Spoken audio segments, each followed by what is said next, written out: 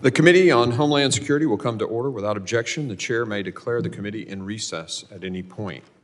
The purpose of this hearing is to receive testimony on President Biden and Secretary Mayorkas' open border policies and how these failed policies have had profound and devastating impact throughout the country. This is the first hearing in this committee's impeachment proceedings regarding Secretary Mayorkas. I now recognize myself for an opening statement. Good morning. Today is a solemn occasion as this committee begins official impeachment proceedings in the matter of Department of Homeland Security Secretary Alejandro Mayorkas and his handling of America's borders since taking office in February 2021. I wish we weren't sitting here today. I wish these proceedings were not necessary. I wish our southwest border was secure. I wish that our government was enforcing the laws passed by the Congress and doing its job to keep the American people safe. Unfortunately, Secretary Mayorkas has done none of these things. For almost a year, the House Committee on Homeland Security has conducted a comprehensive investigation into the causes, costs, and consequences of the unprecedented crisis at our southwest border. Our evidence makes it clear. Secretary Mayorkas is the architect of the devastation that we have witnessed for nearly 3 years. The findings of our investigation, available to the public at homeland.house.gov, coupled with the Secretary's refusal to change course on the reckless decisions facilitating this crisis, have left us with no reasonable alternative than to pursue the possibility of impeachment. The Secretary's actions have brought us here today, not ours. Since early 2021, we've watched in disbelief as historic numbers of inadmissible aliens have poured across our borders, both at official ports of entry and illegally crossing the thousands of miles of our borders. On Secretary Mayorkas' watch, Customs and Border Protection has recorded more than 8.1 million encounters at America's borders, including more than 6.7 million at our southwest border alone. For comparison, CBP recorded just over 3 million encounters nationwide from fiscal year 2017 to 2020. Jay Johnson, President Obama's former DHS secretary, previously said that 1,000 encounters a day, quote, overwhelms the system, end quote. On Secretary Mayorkas' watch, encounters have never averaged less than 3,000 per day, even going as high as 10,000 to 12,000 per day. Just a few days ago, internal CBP numbers leaked to the media showed another 302,000 encounters at the southwest border alone in December. By far an all-time record. That's nearly enough people to fill the Rose Bowl 3 times in just 1 month. In addition to these catastrophic numbers of the record 1.8 million known gotaways who've entered the country on Secretary Mayorkas' watch, individuals that Border Patrol agents know slip across our border but are not apprehended in large part because the cartels overwhelm the agents with large groups of coyote, paid, and escorted migrants. The agents see them and they count them, but they cannot apprehend them. But the numbers are most certainly far worse. As agents are moved to crossing sites to process migrants and the border is completely unmanned, there are no agents present to count the known gotaways. The number of unknown gotaways is no doubt enormous. Thousands of agents have been pulled off the front lines to process and release into our country record numbers of illegal aliens who know they will be released into the country and given a free bus or plane ticket to the city of their choice. I ask you to watch this video.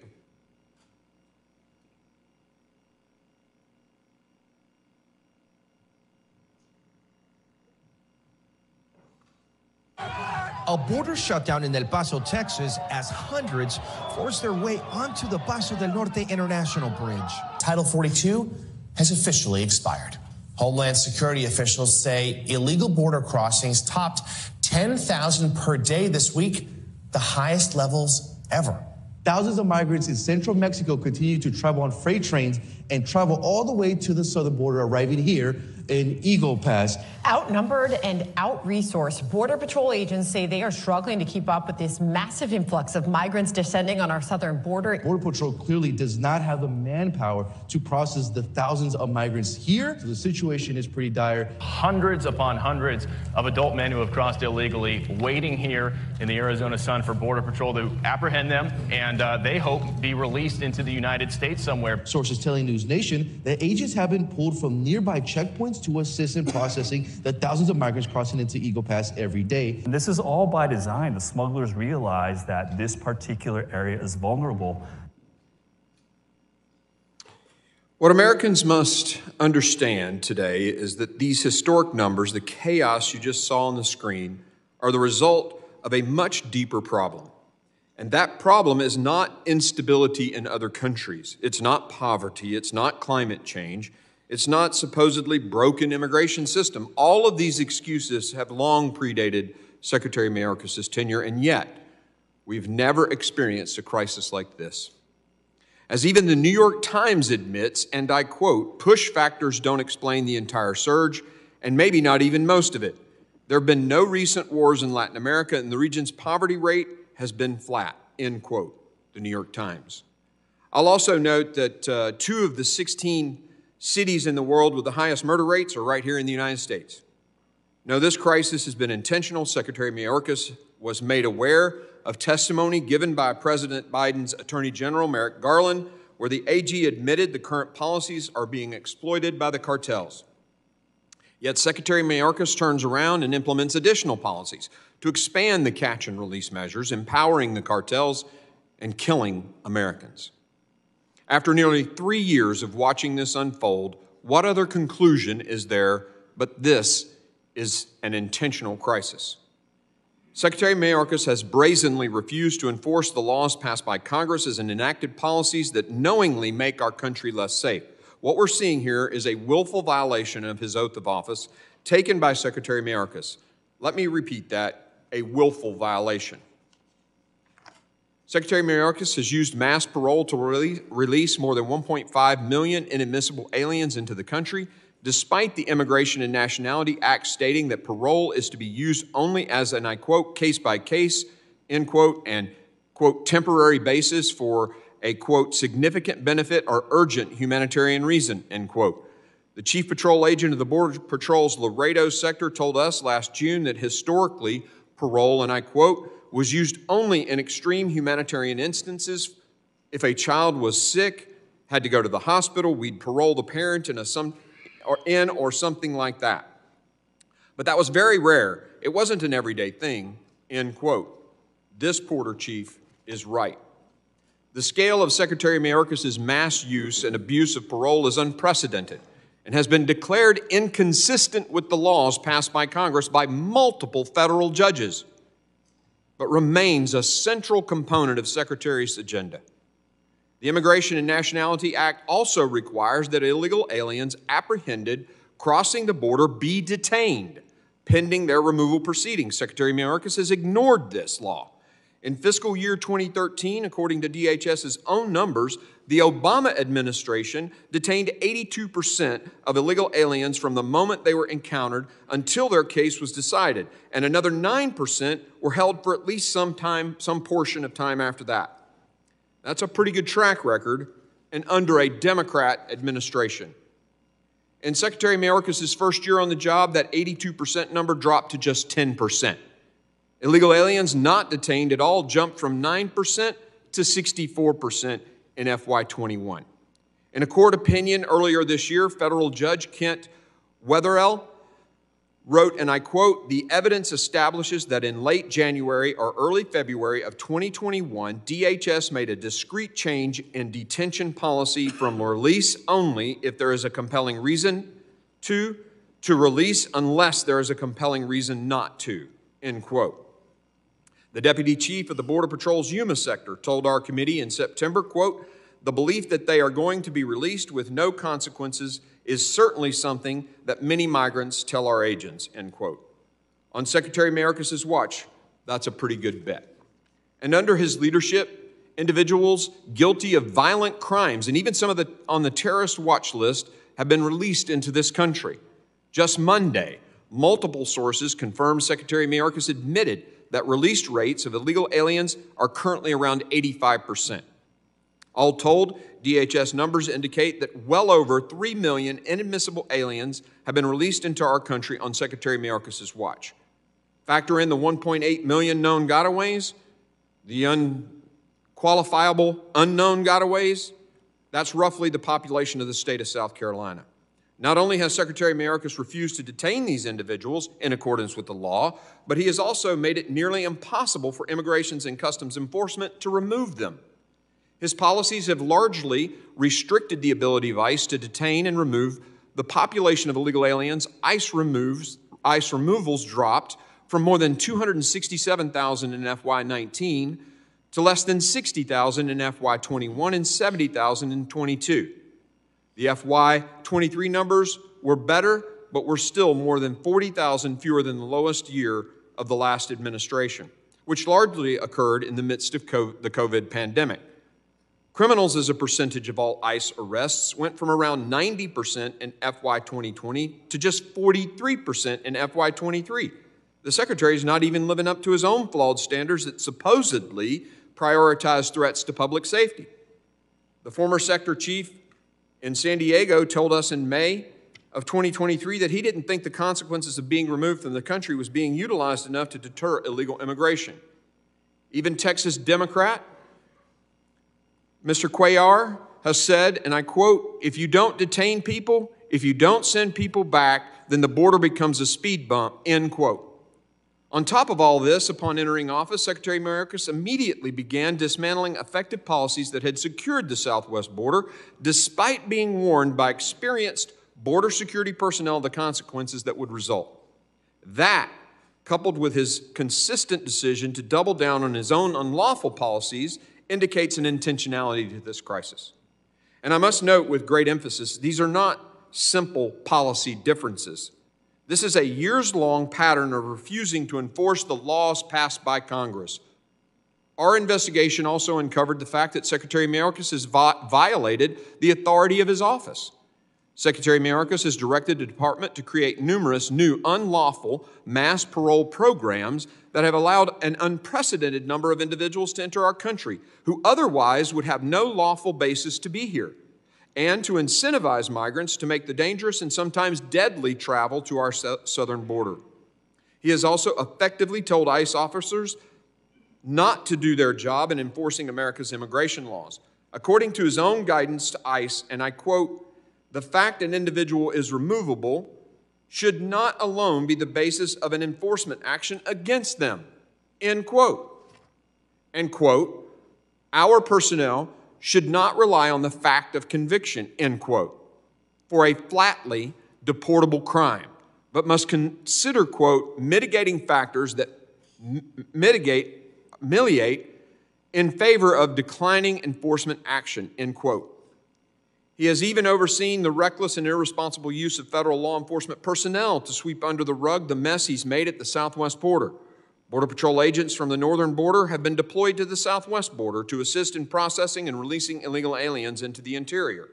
Hundreds of law enforcement professionals from Homeland Security investigations have been pulled from serious investigations like sex crimes, child exploitation, and other atrocities to perform administrative functions at the border.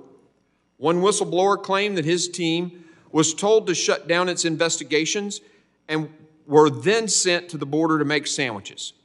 The Secretary has abused his authority and put Americans at risk. Secretary Mayorkas has repeatedly lied to the American people and to the United States Congress.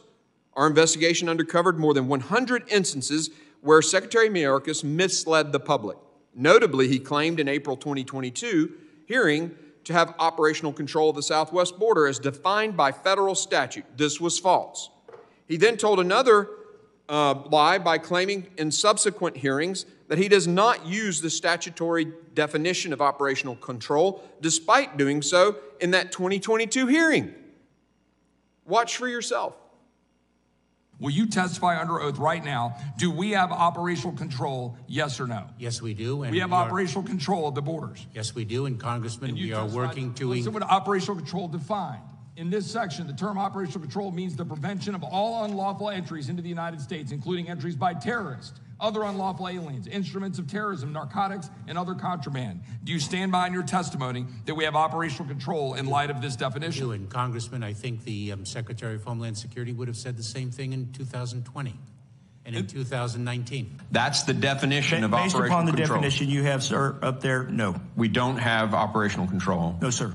With respect to the definition of operational control, I do not use the definition that appears in the Secure Fence Act. Do you admit that your policies have led the country farther away from operational control of the border as defined by the Congress? Congressman, no, I do not. If you will recall when you testified here in front of me when I asked that question, when you very clearly stated, we do have operational control. When presented with the actual definition of operational control, you didn't hesitate. You said, I do. And you, in fact, then referred back and said, I believe that my predecessors would have said the same thing. You looked straight at the American people, straight at me, straight at every person on this committee, and said, we have operational control. Why? Congressman, 2 points. One, you did not let me complete my answer. Two. Hold on. Let's give me your second point. Go ahead. Thank you. Two, the Secure Fence Act defines operational control as not a single individual crosses the border. I'm aware. I read it, and I read it to you, and you read it, and in fact, you said, I do. You didn't hesitate. You didn't say, I do. I need to explain what I mean by I do. You said, I do, over and over again. Secretary Mayorkas told this very committee in September 2021, and I quote, "The border is no less secure than it was previously," end quote. CBP recorded more than 192,000 encounters at our border that month alone, compared to around 58,000 the prior September. It was clear the border was not secure, so why did he mislead Congress? Another video, please.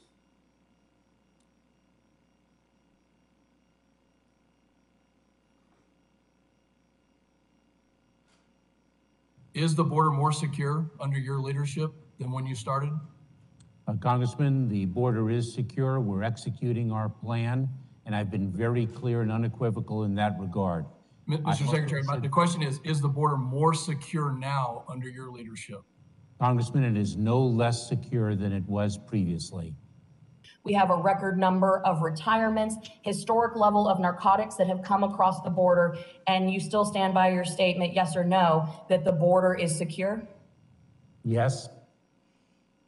He even stood at the White House podium in September 21 and falsely accused mounted Border Patrol agents in the Del Rio sector of whipping illegal aliens crossing the border. Earlier that same day, DHS emails showed that his staff had informed him that an eyewitness said no whipping occurred, yet he advanced the narrative at the highest levels anyway. One sector chief told us, and I quote, "We never whipped anybody.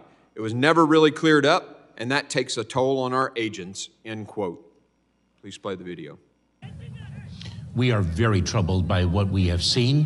One cannot weaponize a horse to aggressively attack a child. We know that those images painfully conjured up the worst elements of our nation's ongoing battle against systemic racism.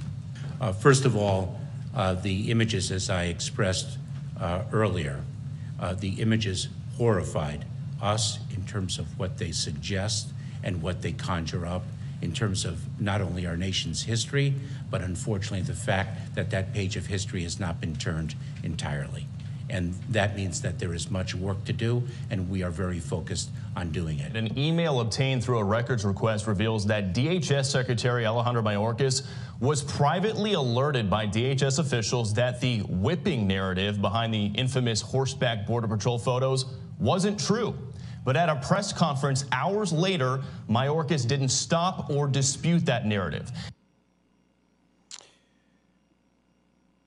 This is just a taste of Secretary Mayorkas' misconduct. However, I want to close by reminding everyone that we're here today not only because House Republicans are determined to hold Secretary Mayorkas accountable, but because more than 200 House Democrats voted on November the 13th to refer articles of impeachment to our committee. We're now acting in a bipartisan way, I suppose, in taking up those very articles. And I briefly want to make it clear to the American people. Secretary Mayorkas' refusal to follow the law is sufficient grounds for impeachment proceedings. The constitutional history is overwhelmingly clear on this subject. The founders designed impeachment not just to remove officials engaged in criminal behavior, but those guilty of such gross incompetence that their conduct had endangered their fellow Americans, betrayed the public trust, or represented a neglect of duty. According to one scholar, there is, and I quote, a settled understanding beyond dispute that impeachable offenses are not limited to prosecutable crimes. Rather, the framers of the Constitution understood, and the House of Representatives has consistently concluded, that the impeachment power reaches all manner of gross misconduct in office that does serious harm to the U.S. political system, the U.S. constitutional order, or the people of the country. The actions, policies, and statements of Secretary Mayorkas easily meet the standards, end quote. Over the next few hours, you might hear a lot about process and procedure, and after a thorough year-long investigation, this committee is following the Constitution and procedure as directed by the House's vote this past November. Make no mistake, attacks on the integrity of the process are meant to distract you from the deadly consequences of our open border. Unprecedented cartel control of our southwest border with record amounts of fentanyl flooding across between ports of entry and into our communities, killing tens of thousands of Americans every year. Over 300 individuals on the terrorist watch list apprehended illegally crossing the southwest border since FY 2021, compared to just 14 from FY 2017 to 2020. Families devastated by violent criminal aliens who have committed murder, rape, and assault, to say nothing of the vehicular crimes committed. CBP and ICE personnel losing faith in their mission.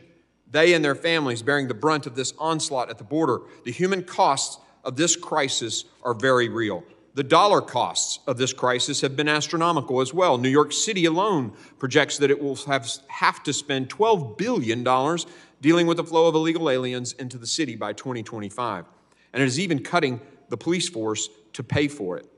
One county in Texas had to cut salaries to afford burials and cremations of illegal aliens found dead in their jurisdiction. These costs will be felt for years to come. As I stated when we started this investigation almost a year ago, we will follow the facts. We have done just that, and the facts have led us here.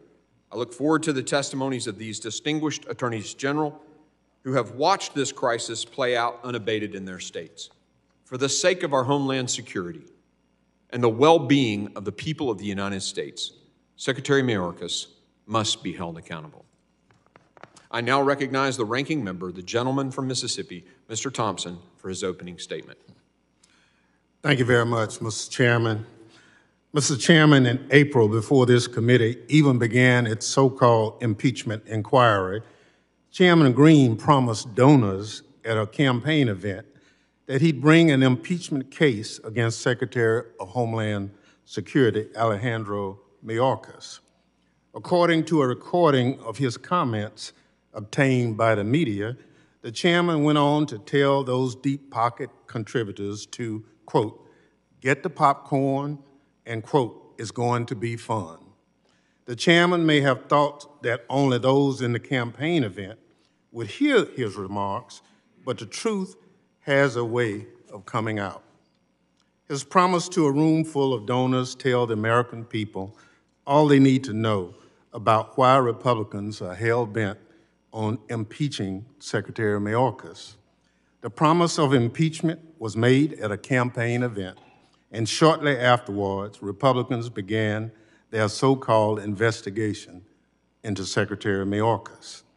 It is now campaign season, and Republicans recently rolled out their impeachment proceedings against Secretary like a pre-planned, predetermined political stunt it is. This is not a legitimate impeachment. Republicans want to throw political red meat to their base and keep that campaign cash coming. They know their already razor-thin majority is slipping away and think impeaching Secretary Mayorkas even though there's absolutely no basis for it, will keep them in control of the House. Republicans certainly aren't going to win votes based on their abysmal legislative record. This has been the most unproductive, dysfunctional Congress in memory. They kicked their own speaker out and then couldn't agree on a new one. They paralyzed the House for weeks while they fought among themselves. They've struggled to keep the government funding and are continually on the verge of shutting it down. A member of their party was expelled for lying about practically everything in his life. Extreme MAGA Republicans have created this impeachment circus sideshow, in part to try to distract from their own failures.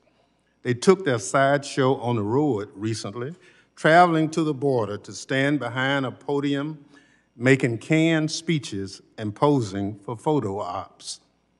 But for all their border security bluster, Republicans oppose funding necessary to secure the border. They tried to cut money from Customs and Border Protection personnel and have refused to take up the president's supplemental funding requests.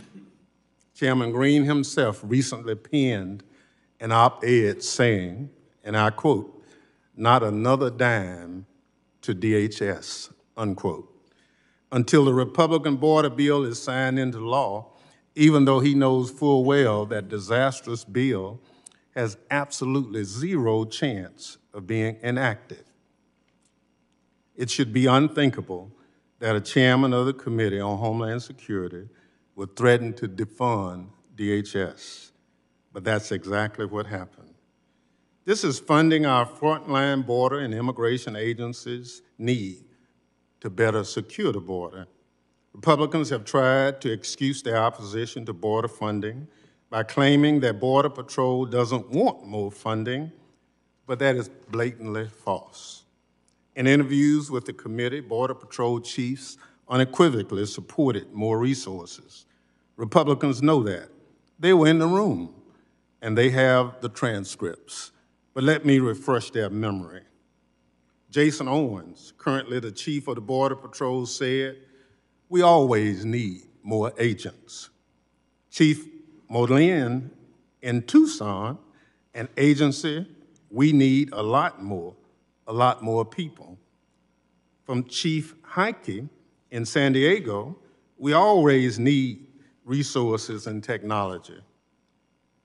From Chief Bovino in El Centro, "The additional resources is the correct technology assist with control of the border." And finally, from Chief Savez in El Paso, "Providing support for critical positions and resources by Congress really does impact positively the deployment of agents to the front line." Every one of these chiefs told the committee that having more resources would help them better secure the border. Republicans go to the border in dress pants and polo shirts to pose for pictures, but then leave the hard-working agents in uniform and work boots behind without the resources they asked for. Democrats want to give border agents what they need to secure the border, and Republicans do not. The truth is, securing the border isn't really the Republicans' top concern. If it was, they'd provide the people with boots on the ground at the border what they need to get the job done. Republicans would rather exploit a challenging policy issue for their own perceived political gain. Republicans disagree with the Biden administration's border and immigration policies. They're angry that this administration won't take babies from their moms or put kids in cages like the last administration. You cannot impeach a cabinet secretary because you don't like the president's policies. Let me say that again. You cannot impeach a cabinet secretary because you don't like a president's policies. That's not what impeachment's for. That's not what the Constitution says. Republicans are willing to do grave damage to the Constitution they claim to hold dear because they think it will benefit them politically. And in doing so, they're targeting Secretary Mayorkas, a public servant who spent his distinguished 30-year career serving our country as a federal prosecutor and in leadership positions across the Department of Homeland Security. The facts show Secretary Mayorkas is doing his job across the department's many critical Homeland Security missions, including border security and immigration enforcement. Despite what Republicans would have Americans believe, Secretary Mayorkas is enforcing immigration law. According to a recent analysis by the Cato Institute, someone who crosses the border under the current administration is more likely to be removed from the U.S. than someone who crossed under former President Trump. Republicans don't care about that. This impeachment sham clearly isn't about facts. It's not about the law. It's about pure and simple politics. Just look at those whose impeachment resolutions have been referred to this committee. Consider what kind of backroom deals Republican leadership must have made with the most extreme MAGA members. Or as one Republican member recently put it, and I quote, "We are simply accommodating our least sensible conference members." I certainly agree. Democrats are doing everything they can to hold the line against Republican chaos. Democrats want to strengthen border security. We want to keep fentanyl off the streets. We want to keep communities safe. This circus sideshow impeachment does none of that.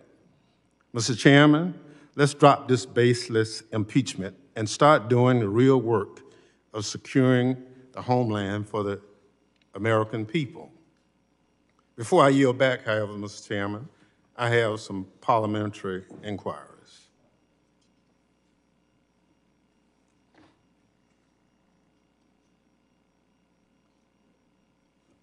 You're recognized. Mr. Chairman, isn't it true that there is no language in either Rule 10 or Rule 11 that grants the Committee on Homeland Security jurisdiction over the impeachment of any federal officer?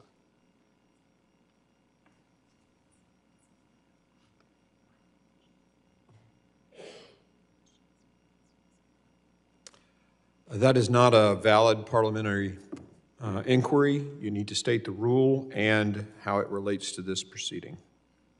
That's why it's an inquiry, because I'm referencing either Rule 10 or Rule 11 that grants the Committee of Homeland Security jurisdiction over impeachment of any officer.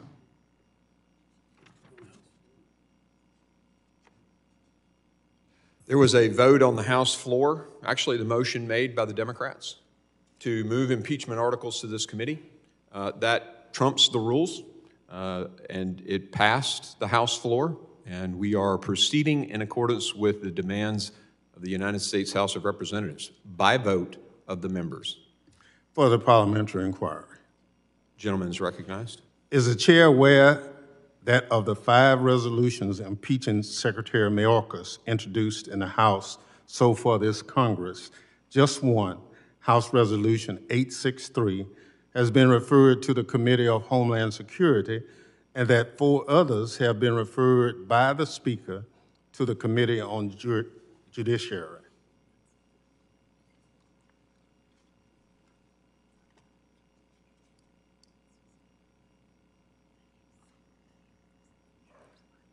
Again, I need to know the rule that you think this is in violation of, so it's not a correct parliamentary inquiry.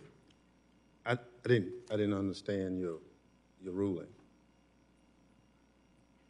Not a valid parliamentary inquiry. Further parliamentary inquiry, Mr. Gentleman is Chairman. recognized. Would the chair inform the committee of which rule or precedent supports the idea that the motion to refer overrides House rules on committee jurisdiction, particularly over a constitutional matter that should have been referred to the Committee on Judiciary? That is not a valid parliamentary inquiry.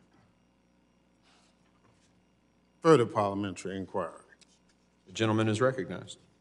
Has the full House authorized this impeachment inquiry, such as it did on January 14, 1876, for the investigation of then Secretary of War William W. Belknap, or such as the House did on December 13, 2023, for the investigation of President Biden?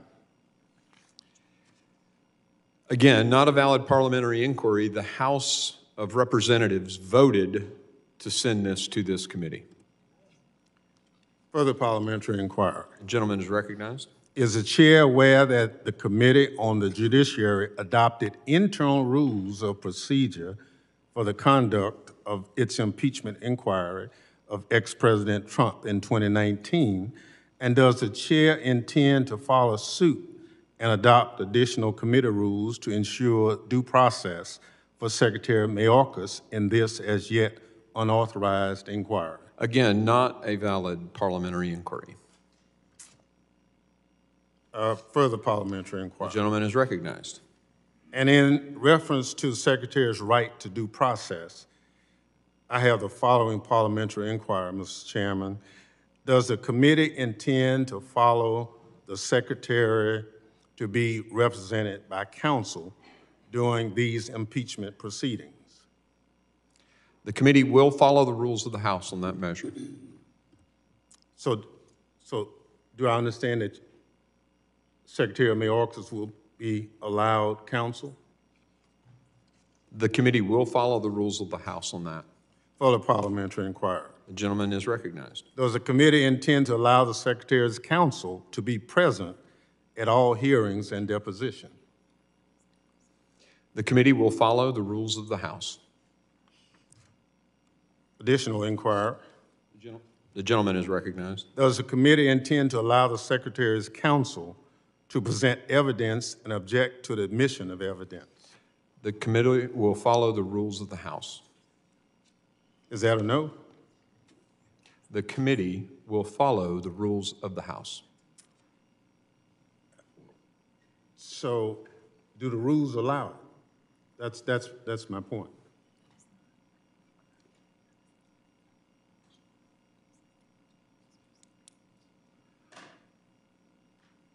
We will follow the rules of the House as they are written, and the question isn't pertinent to this committee hearing today. Well, I think we'll get to that at some point, Mr. Chairman, but I just want to go on the record in pursuit of this, is that when former President Trump had impeachment matters brought before, Senator Lindsey Graham made sure that he was afforded counsel and questions and everything. And I'm just trying to make sure that we follow some kind of order in that. As I stated, Mr. Ranking Member, we will follow the rules of the House. Thank you. Further parliamentary inquiry. Does the committee intend to allow the Secretary's counsel to call and cross-examine witnesses? Again, the committee will follow the rules of the House. Further parliamentary inquiry. The gentleman is recognized. Does the committee intend to give the Secretary's counsel access to and the ability to respond to the evidence added by the committee? The committee will follow all of the rules of the House. Thank you, Mr. Chairman. With that, I yield back. Thank you, Ranking Member. Other members of the committee are reminded that opening statements may be submitted for the record. I'm pleased to have a distinguished panel of witnesses before us today, and I ask that our witnesses please rise and raise their right hand.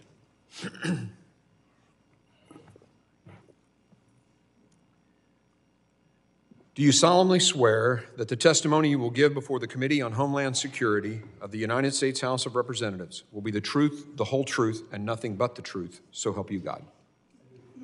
Let the record reflect that the witnesses have answered in the affirmative. Thank you. Please be seated. I would now like to formally introduce our witnesses. Mr. Knudsen, Austin Knudsen was sworn in as Montana's 25th Attorney General on January the 4th, 2021. Prior to that, he was elected to the Montana House of Representatives in 2010. From 2015 to 2019, he served as the Speaker of the Montana House of Representatives. Gentner Drummond was sworn in as Oklahoma's 19th Attorney General on January the 9th, 2023. Mr. Drummond's law experience spans nearly 30 years and includes service as an assistant district attorney in Pawnee and Osage counties, and as an attorney in private practice. Andrew Bailey was sworn in as the 44th Attorney General of the state of Missouri on January the 3rd, 2023. Mr. Bailey is a veteran of the United States Army, in which he served in combat as a commissioned officer following the terrorist attacks of September 11. Mr. Frank Bowman is the University of Missouri's Curator's Distinguished Professor Emeritus and Floyd R. Gibson Missouri Endowed Professor of Law Emeritus at the University of Missouri School of Law. He has also taught at Georgetown University Law Center, Washington and Lee University, Gonzaga University, Indiana University's McKinney School of Law, Wake Forest University, and the University of Denver. And in spring of 2023, was visiting fellow at Oxford University's Rothermere American Institute. I thank all the witnesses for being here today, and I now recognize Mr. Knudsen for 5 minutes to summarize his opening statement.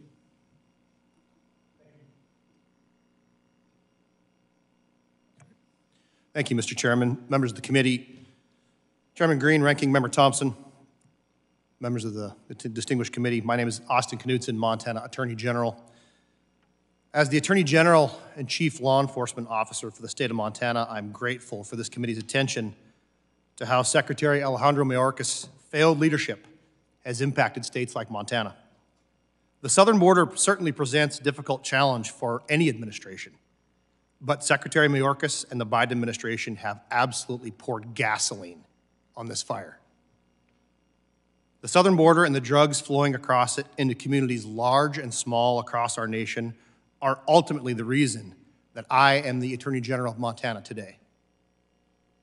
I'm from rural Montana, where I was a private practice attorney, until two drug dealers sped past my kids' school, one shooting at the other out his vehicle window in broad daylight. After that incident, I became our elected county prosecutor, where I saw what I thought were the absolute worst things possible. Babies born addicted to drugs, kids thrown into foster care because their parents would rather buy drugs than take care of them, young girls sexually assaulted by family members on drugs, people murdered over $20 drug deals gone wrong. So to say that I was encouraged by the previous administration's progress in securing our nation's border is an understatement.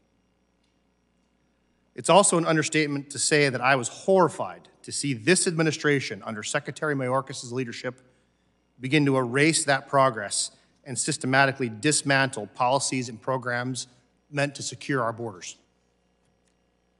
The most devastating impact of the open border on Montana has been the massive quantities of Mexican cartel fentanyl and methamphetamine.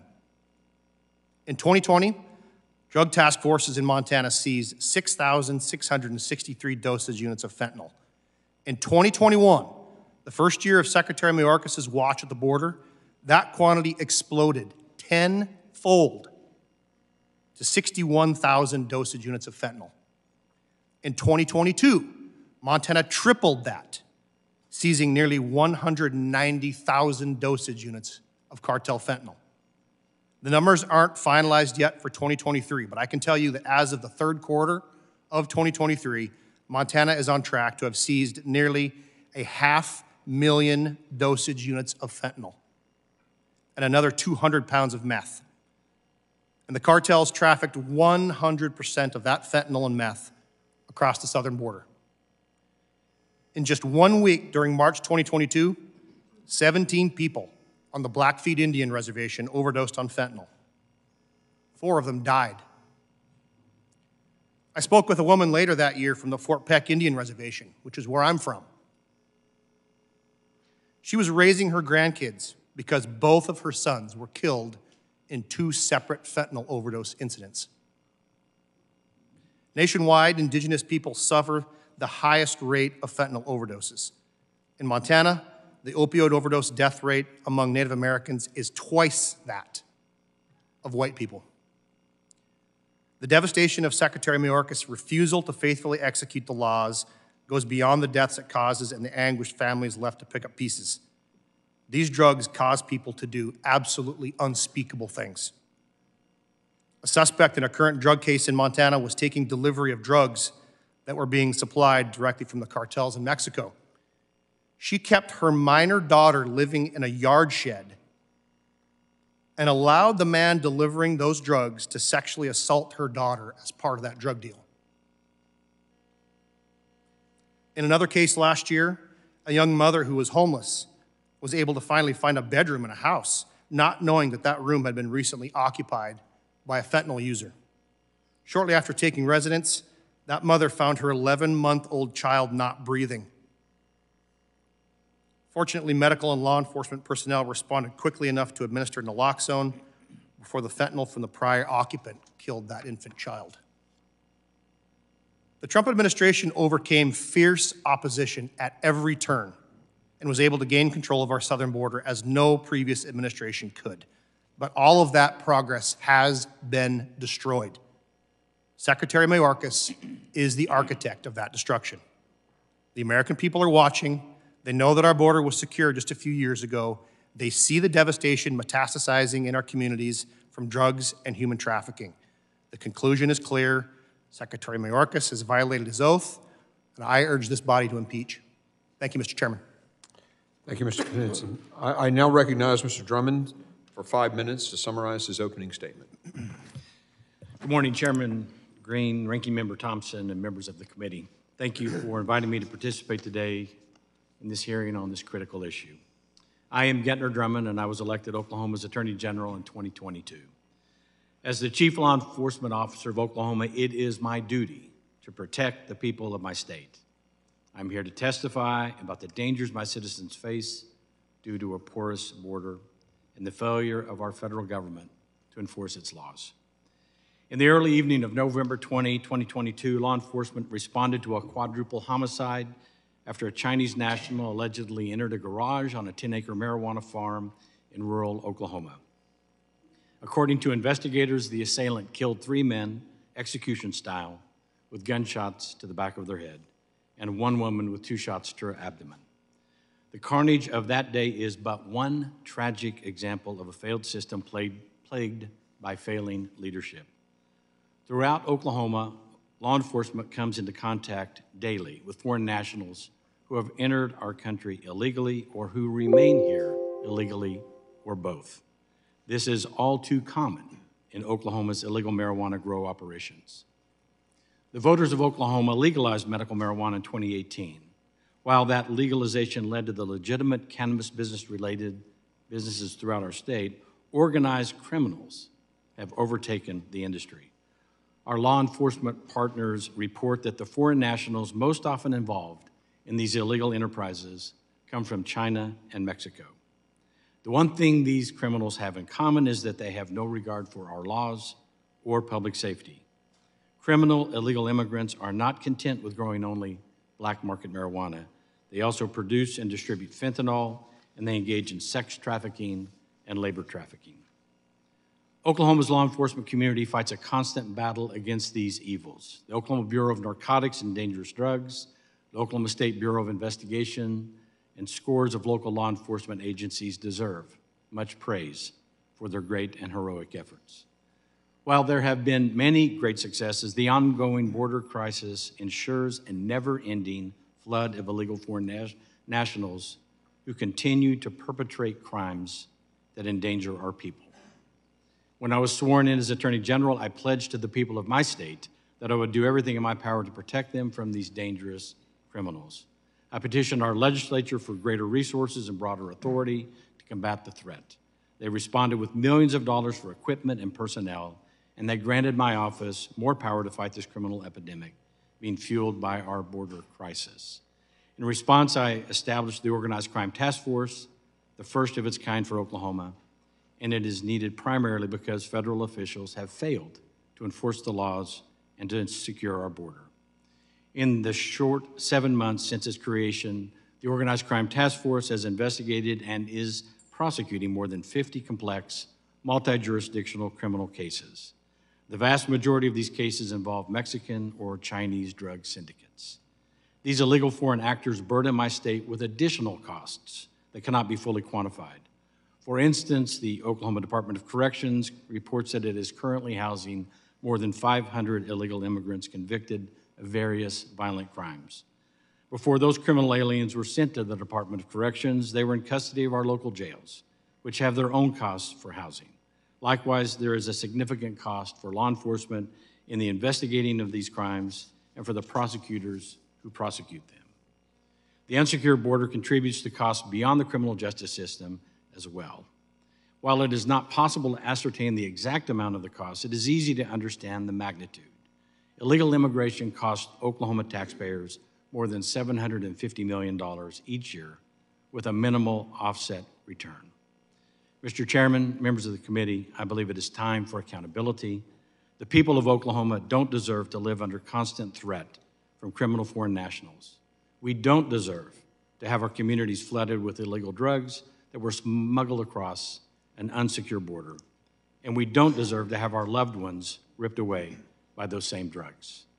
I ask you to remember the people of Oklahoma as you deliberate. Remember the murder victims, remember the drug overdose victims, and the families who mourn them. And of course, please remember the law enforcement officers who risk their lives every day to protect us from it all. Thank you. Thank you, Mr. Drummond. I now recognize Mr. Bailey for 5 minutes to summarize his opening statement. Distinguished members of the committee, thank you for the opportunity to appear before you this morning. My understanding of border security comes from direct, hands-on experience securing a nation's border. It was earned on a barren desert battlefield half a world away from the turret of an M2 Bradley fighting vehicle. In 2005, as a newly minted second lieutenant in the United States Army, my platoon deployed to the Nineveh province, Iraq, under the command of then Colonel H.R. McMaster. It was tasked with securing the border between Iraq and Syria. Our mission was simple: close the border. And that's exactly what we did. We did not capture people and release them into the interior of the country. We did not hand out citations and ask individuals to report back in 10 years. No, we closed the border to ensure the country was safe. Since 2021, more than 8 million illegal immigrants have entered the United States, and that is more than the population of my home state of Missouri. These numbers are not an accident. There is only one reason 8 million people illegally cross a sovereign nation's border: because they know that they can get away with it. And why wouldn't they? In the last 3 years of Secretary Mayorkas' reign, there has been an orchestrated lack of enforcement of our nation's immigration laws. He has failed to do that which is most fundamental to his mission: protect our border. That failure has not only led to today's impeachment proceeding, it has given rise to an unprecedented level of state actions necessary to fill the vacuum created by the Secretary's refusal to do his job. I'd like to highlight for you a few of the actions my office has taken as we fight to secure the southern border. One of those is our fight to force him to finish President Trump's border wall. In an interview last Wednesday on CNN, Secretary Mayorkas stated, "We need additional resources and we need them now." Our lawsuit proves he already has funding, he just refuses to use it. In fiscal year 2020, Congress appropriated funds explicitly for the purpose of constructing barrier systems at our southern border to keep unauthorized individuals out of our country. In the appropriation, Congress explicitly stated the money shall only be available for the construction of barrier systems along the southwest border. Secretary Mayorkas and his administration refused to comply with Congress's command. Missouri immediately filed suit. DHS attempted to argue we did not have standing to challenge its refusal to use the funds, but the Fifth Circuit Court of Appeals ruled that states can indeed bring such a challenge. That ruling cleared the way for our lawsuit against the Secretary's refusal to finish President Trump's border wall, and it allowed the lawsuit to move forward.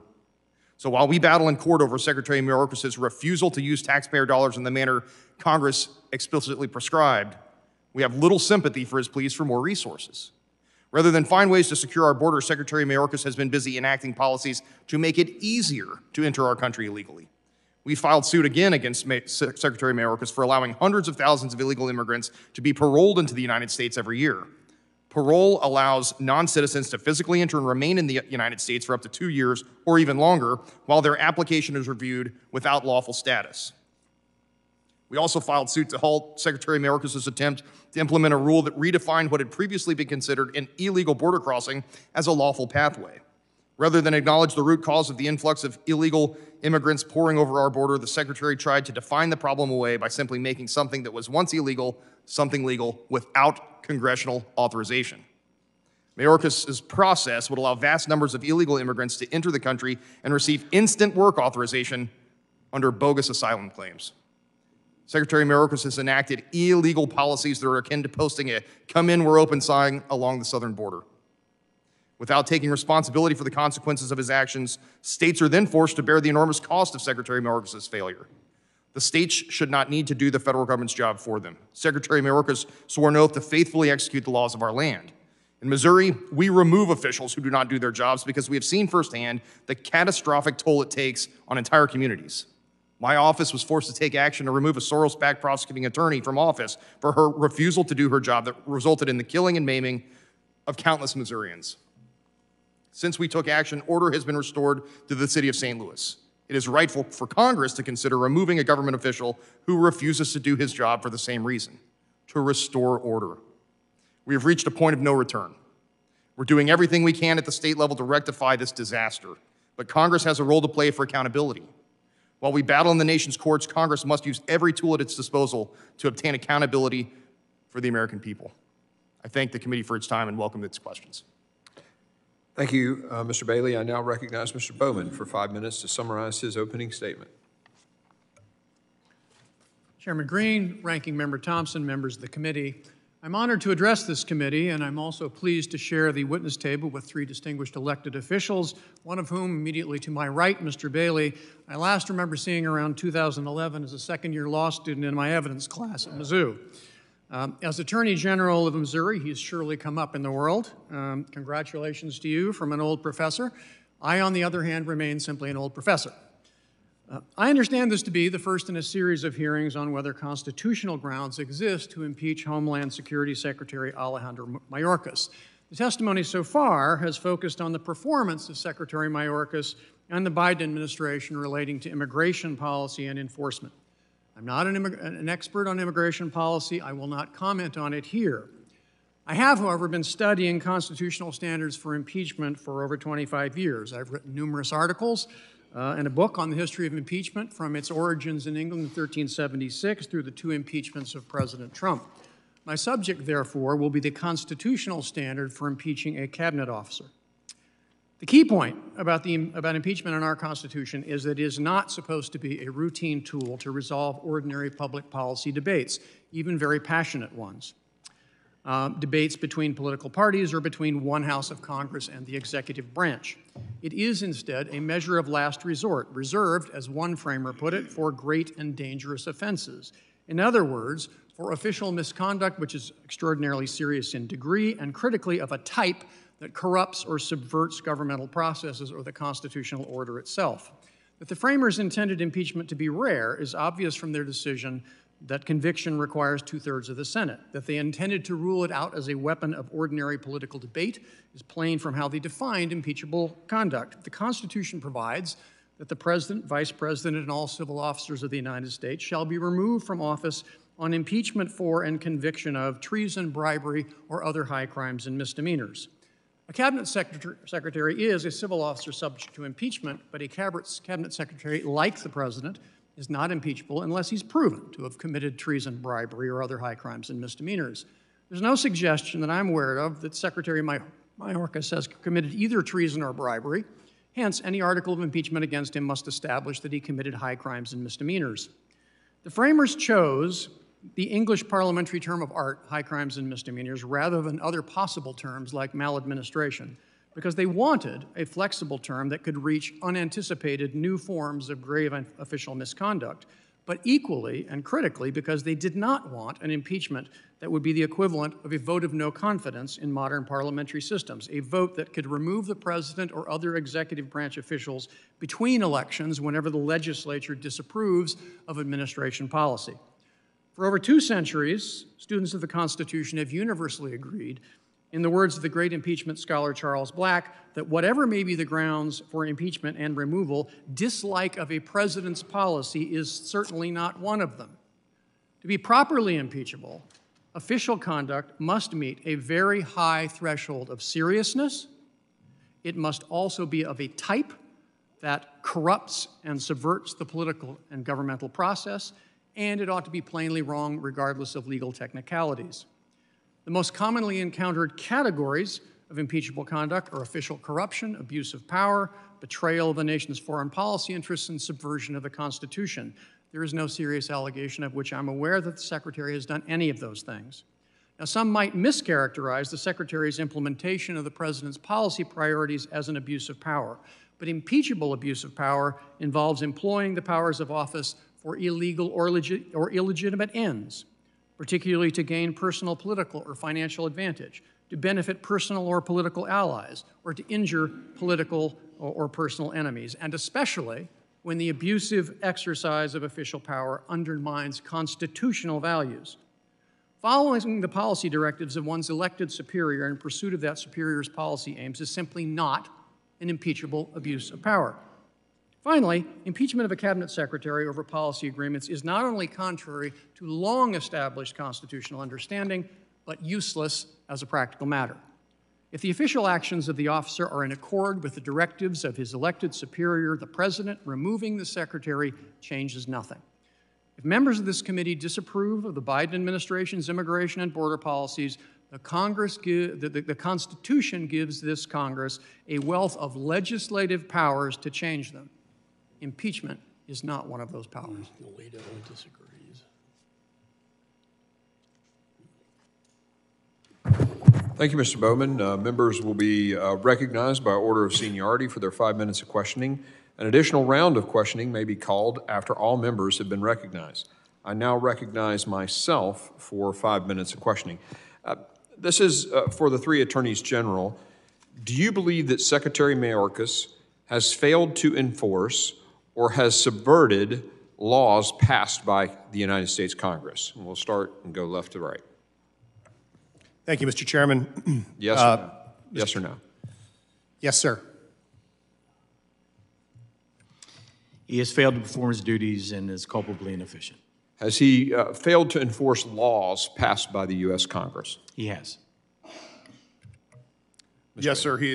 Secretary Mayorkas is acting in violation of the law and in violation of constitutional order by negating Congress's appropriations authority and directives in the appropriations bill and undermining the rule of law by perverting the plain text of the statutes as it relates to the parole process and its promulgation of the circumvention rule. Thank you.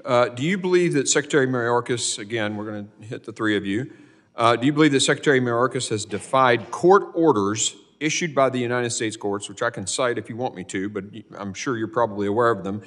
Do you believe that Secretary Mayorkas has defied court orders issued by the courts, federal courts? Yes, Mr. Chairman. Yes. Yes, and it should never come to having to go to court against Secretary Mayorkas because he should be following the laws enacted by this body. Thank you. In testimony to Chip Roy before the House of Representatives, you saw some of the video there, the Secretary said yes to the question of whether DHS possessed operational control of the southwest border as defined by the Secure Fence Act. I might add, act, meaning the Congress passed it. In subsequent testimony to the Senate, Secretary Mayorkas stated that no one has ever had operational control of the border and that he does not use that definition of operational control as defined by the Secure Fence Act. Given these statements, do you believe that Secretary Mayorkas misled Congress while under oath in describing DHS's operational control of the border? Again, gentlemen, the three of you. Yes, Mr. Chairman, I do. I believe that he politicized his answer and failed to be authentic. Yes, absolutely. Attorney General Merrick Garland acknowledged in testimony to the United States Senate that drug cartels were exploiting the current Mayorkas policies in order to traffic humans and harmful drugs into the United States. Secretary Mayorkas on March 28, 23 stated that he was unaware of this.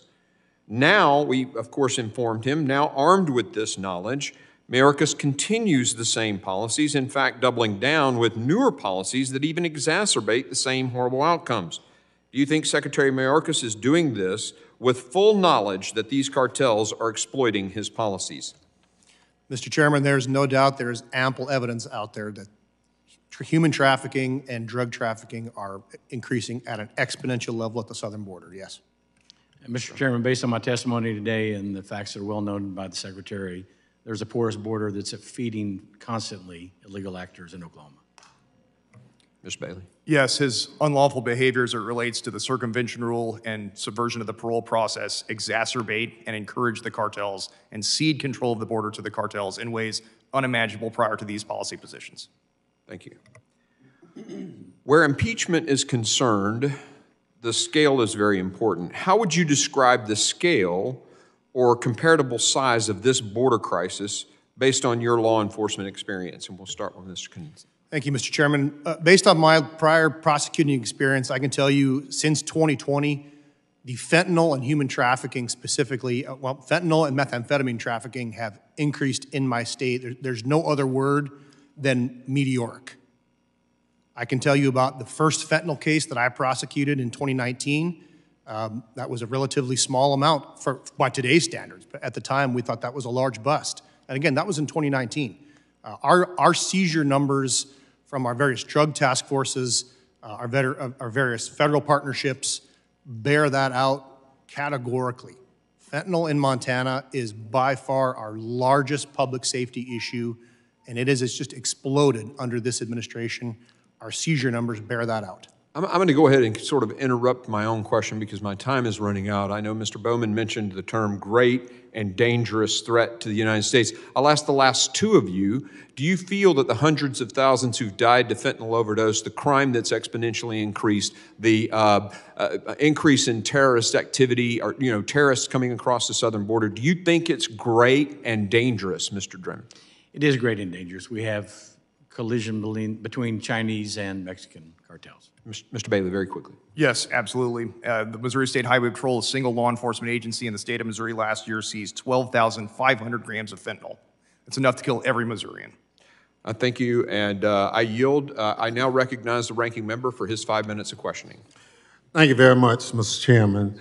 Mr. Chairman, I've been on this committee since its inception and have served as a top Democrat since 2005. During that time, Democrats and Republicans have engaged in spirited debate over policy, both with each other and with various administrations. At the end of the day, however, we always came together to make the homeland more secure for the American people. This has been our committee's reputation, and as a point of pride for me and all my Republican counterparts, from chairs and ranking members. Today marks a dramatic shift from the committee's record of sensible bipartisan policymaking. We used to come together to resolve policy disputes, but now Republicans are trying to use the awesome power of impeachment instead. The Constitution doesn't let us do that. The Constitution requires high crimes and misdemeanors. Professor Bowman, has Secretary Mayorkas, in your opinion, committed high crimes and misdemeanors to meet that requirement? Based on all the information available to me, I have not found any indication that he's committed high crimes and misdemeanors, no. Thank you. Over the weekend, we observed the third anniversary of the January 6th insurrection, during which thousands of angry Trump supporters who had whipped into a frenzy by Donald Trump marched from the White House to the Capitol to obstruct the democratic process. And let's be clear, those individuals were acting on the orders of Donald Trump, who told them, quote, "We fight like hell, and if you don't fight like hell, you're going to not have a country anymore," unquote. That night, most of us were unified in our disgust over the attack on the Capitol and the democratic process. Almost immediately, however, that unity eroded. In the end, only 10 Republicans voted to impeach Donald Trump for engaging in high crimes and misdemeanors by inciting violence against the government of the United States. Professor Bowman, as a constitutional expert, would you agree that inciting an insurrection to obstruct a peaceful transfer of power is an impeachable offense? I do agree And I think it's notable that not only did 10 members of this body vote to impeach Donald Trump, but when the case went to trial in the Senate, 7 Republican members of the Senate voted for that precise proposition. There was indeed a majority for convicting Mr. Trump of high crimes and misdemeanors, albeit not the 2/3 majority that was required under the Constitution. And yet only 10 Republicans voted to impeach Donald Trump for conduct that is clearly an impeachable offense. But today, Republicans are attempting to impeach Secretary Mayorkas where there are clearly no grounds. Mr. Chairman, this impeachment is a sham and the height of hypocrisy on the part of my colleagues across the aisle. I urge Republicans to put politics aside and get back to the work for the American people. I yield back. The gentleman yields. I now recognize the gentleman from Texas, the chairman of the Foreign Affairs Committee, Mr. McCall. Thank you, Mr. Chairman. This is a solemn occasion, probably the most serious obligation we have in this committee, on this committee. The last time a cabinet member was impeached was during the administration of Ulysses S. Grant many years ago. In my experience, though, as a Deputy Attorney General for Criminal Justice, state of Texas, as a federal prosecutor charged with counterterrorism and national security, and as chairman of this very committee, I've never seen this border more out of control. Mayorkas took an oath to support and defend the Constitution of the United States. In my judgment, he has violated that oath. Federal law provides the government detain and remove aliens convicted of crimes and those who are issued removal orders by immigration courts. This is the very issue that my state took up on appeal to the Supreme Court. He has violated this. On day one, he rescinded Remain in Mexico Migrant Protection Protocol, direct cause and effect, opening the floodgates. I marked that provision up on my committee, Foreign Affairs. It's now part of H.R. 2. But he took that power away from his law enforcement officers. And I have to quote, I don't quote former Texas Congresswoman Barbara Jordan very often, but she said, quote, "For the system to be credible, people actually have to be deported at the end of the process." And let's look at the numbers. They speak for themselves. 8 million encounters under this administration, 2.3 aliens in the interior of the United States with no legal status, enough to fill up 13 states. Just last month, we had over 300,000 trying to get into the United States. Over 300 on the terror watch list have gotten into the United States. When I chaired this committee, that was a big red flag, and the FBI director said so when he testified as well. Over 200,000 Americans have died from fentanyl. I personally went to a funeral last Saturday. One of my children's friends died from Xanax laced with fentanyl.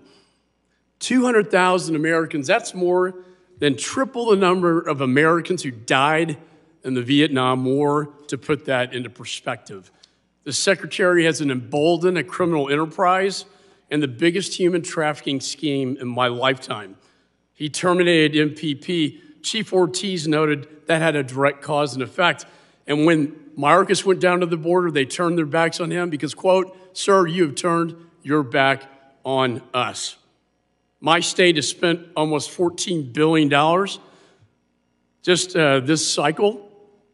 We've allocated $9.6 billion to Operation Lone Star. My governor bussed illegals to sanctuary cities and states around the country to showcase what we are experiencing, and you are as well in your states, every single day. And the damage was clear. The Supreme Court did note the damage, but said that this had to be resolved outside the courts. In other words, they said that Congress had to address this either through appropriations, oversight, and in Sam Alito's decision, yes, through impeachment. This is a legal justification for these proceedings. The founders believed impeachable offenses included corrupt administration, neglect of duty, and official misconduct. At the Constitutional Convention, they said this. Alexander Hamilton asserted abuse or violation of public trust was impeachable. Justice Story, Supreme Court, public office is a public trust, and a violation of public trust is sufficient. I find this to be a profound violation of public trust.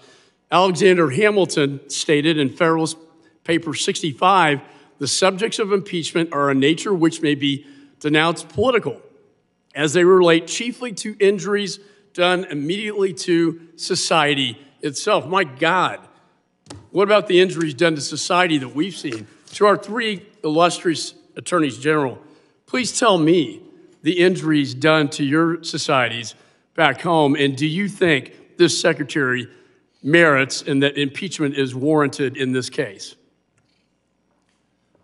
Thank you, Representative. I think the most powerful statistic I can give you from my state is our confirmed state crime lab fentanyl overdose death rate. Since 2019, Montana's confirmed fentanyl overdose deaths have increased 1,700%. Congressman, I think that is the absolute strongest indicator. We know where these drugs are coming from. It's not a political statement of mine, it's not an opinion of mine to say that 100% of that fentanyl came from the Mexican drug cartels. We know that to be true. We get that from our federal partners in the DEA, we get that from all of our drug task forces, and all the law enforcement agencies that are under my purview. Just real quickly, General Drummond and Bailey, just very quickly. We have witnessed a mass collusion between Chinese nationals coming through the southern border in concert with Mexican cartels. 1,500 fentanyl deaths, 43 children dead from accidental poisoning from exposure to fentanyl, $114 million borne by taxpayers in increased healthcare costs. Thank you. I yield back. The gentleman yields. I now recognize Ms. Sheila Jackson Lee of Texas, the gentlelady from Texas, for her 5 minutes of questioning. Mr. Chairman, I thank you for yielding. I almost don't know where to start, and certainly will find the 5 minutes to be underwhelming in terms of the time that I need. I do want to express my solemnity and humbleness and expression of appreciation for having the honor of serving on this committee, even in the midst of the horrific 9/11. It seems that this committee always rises to the occasion to be the problem solvers. And I clearly am someone who has lived the immigration story coming from Texas, and I would certainly have a different view than my friend and colleague who has just spoken about the actions that have been taken as children and families have been manipulated as if they are inhuman. I do think that one of the highest callings of this committee is, in fact, to do the bidding of solving the nation's immigration problems. And as a member of the Judiciary Committee, I have over the years introduced comprehensive immigration reform legislation year after year after year. And so I am certainly willing and able to be part of the solution for the three attorney generals, of which I am a lawyer, certainly served in capacities to realize the important work that you do. But I must join in the sadness of this day. The sadness of this day because it is not constitutionally grounded, it is not constitutionally sound, it is not going to save any lives at all, and there is nothing that you have put forward today that evidences in any way a impeachable offense by Secretary Mayorkas, the first immigrant to serve in this position. A dislike of the president's policy is not a basis for impeachment. A basis for impeachment is corruption, abuse of power, betrayal of the nation. And that is, of course, allegations. You, as witnesses, I am sorry to say, Mr. Chairman, have borne no testimony that indicates that Secretary Mayorkas has done any of that.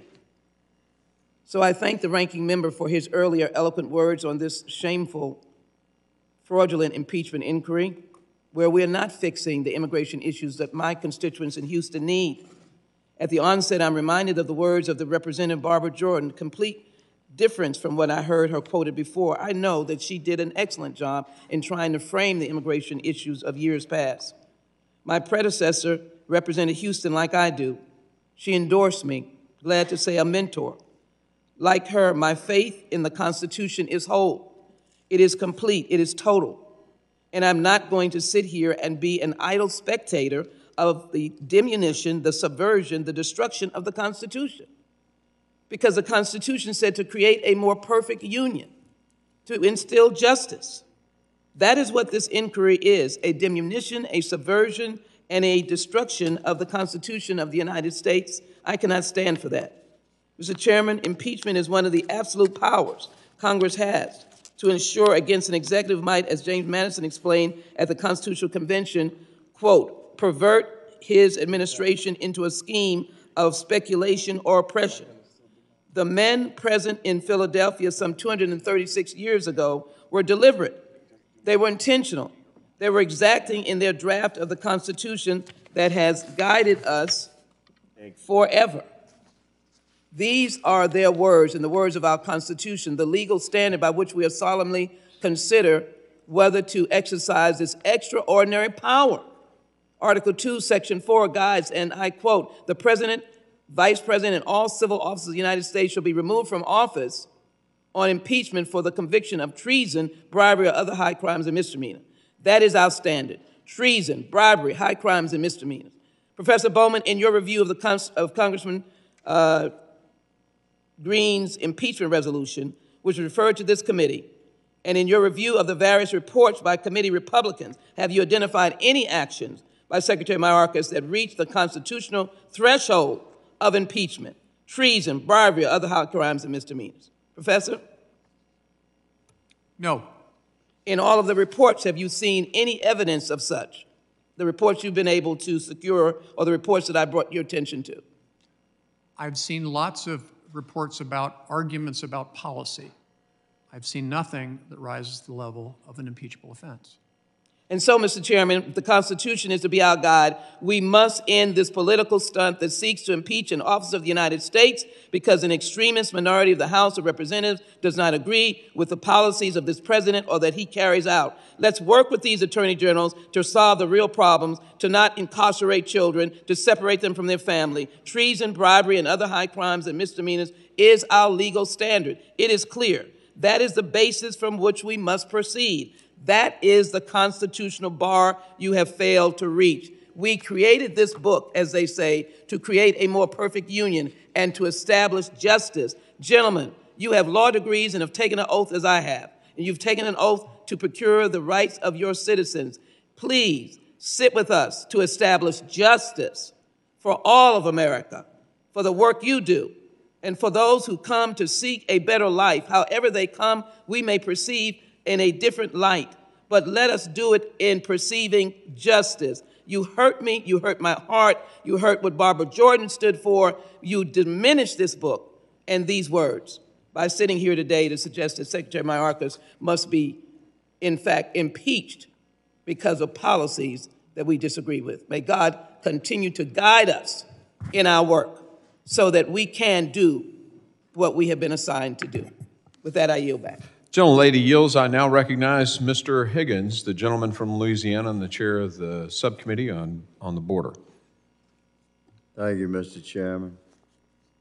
My.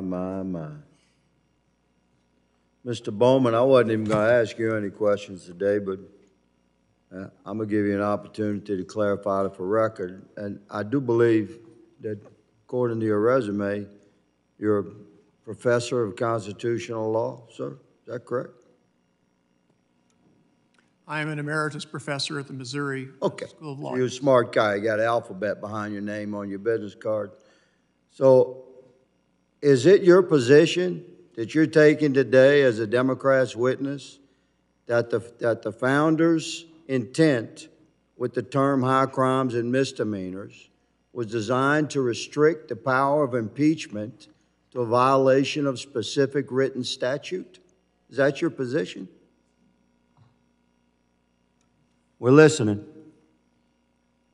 Yes, and that is your position. Okay, and no, excuse me, Congressman. You said yes. It's a simple question. No, I'm gonna move on. Excuse me, Congressman. It clearly was not reclaiming my time. It clearly was not the intention of the founders to limit the power of congressional impeachment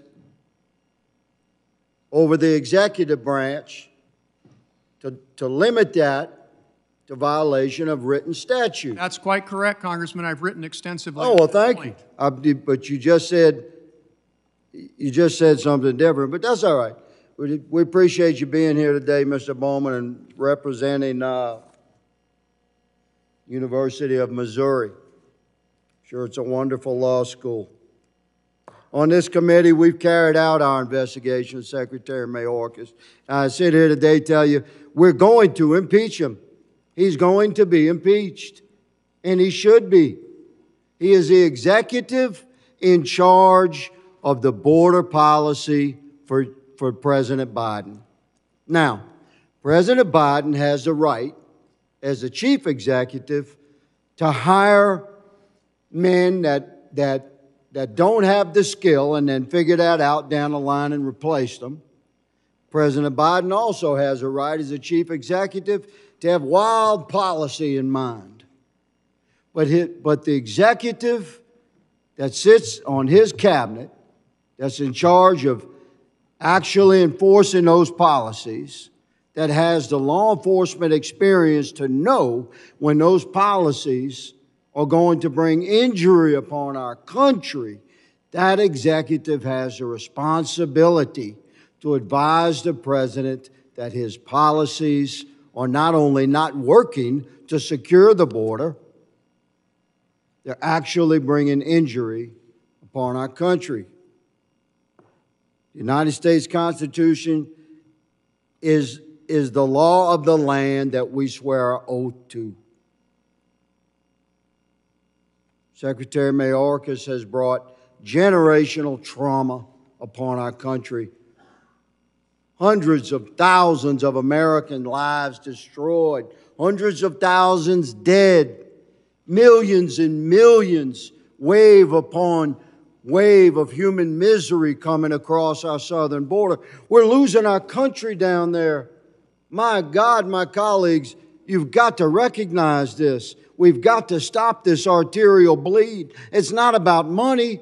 We spent less money in 2019 than we did in 23, a lot less through DHS, and we had the border under control. It's policy that has changed. And who is driving that policy? Secretary Mayorkas. So who shall be impeached? Quite rightfully so, Secretary Mayorkas. Mr. Knudsen, from your position, sir, and I'm sorry for what you and your people and your community and your state are going through, sir. On behalf of this Congress that has been unable to take action as of yet, I'm sorry for what you're going through. Do you concur with the things that I've spoken on and shared? I absolutely do concur, Congressman. I think this body is completely within its constitutional and legal right to bring impeachment proceedings here. Mr. Drummond. I also concur. Mr. Bailey. I concur the Secretary has abdicated his official duties. He's in dereliction of duty and should be held accountable. I appreciate all the panelists for being here today. I thank the chairman for his leadership on this issue. He has been calm and patient and judicious in our procedure. We have laid out the case for the impeachment of Secretary Mayorkas. We have promised the American people we would fulfill that somber duty, and we shall. Mr. Chairman, I yield. The gentleman yields. I now recognize Mr. Payne, the gentleman from New Jersey, for his 5 minutes of question.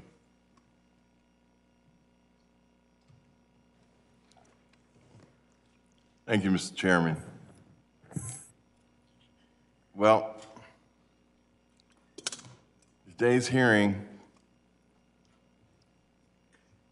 would be a joke. And let me just put something out here in reference to fentanyl. It is something that is really damaging our country, our young people, obviously. But I remember in the 1980s, when the crack epidemic was prevalent, the First Lady, Nancy Reagan, told folks, just say no. So I think we need to incorporate that into this epidemic. Why is fentanyl killing so many of our folks? Because they're consuming it. We have to look at the demand for it as well. We know we have a problem in stopping it, and we are all hell-bent in doing that. But we also have to look at the demand. Or, as Nancy Reagan said, just say no. But back to the topic at hand. As I stated, this would be a joke if the stakes weren't so high and serious for the reasons laid out by my friend, Ms. Jackson Lee. I'm embarrassed for my Republican colleagues. They pretend that their fraudulent impeachment against Secretary Mayorkas is about high crimes and misdemeanors. That's because they know well, as we do, that this so-called impeachment is nothing more than an extremist MAGA takeover of the committee in this Congress. Just look at who is in the driver's seat of this fraudulent impeachment. It's not the chairman of the committee. It's not even the subcommittee chair. It's an extreme MAGA backbencher who, proverbially speaking, shoved her leadership out of the driver's seat and now has the reins of the Congress and about ready to drive us all off the cliff. The chairman can proclaim that he has led this year-long investigation into Secretary Mayorkas' leadership that led to today's proceedings, but we all know that this is false. We are here because a member of Congress who believes the anti-Semitic conspiracy that Jewish space lasers coming down to Earth caused the deadly wildfires in California in 2018. Someone who has called black people like me slaves to the Democratic Party. A woman who believes serving this great country in the military is throwing your life away.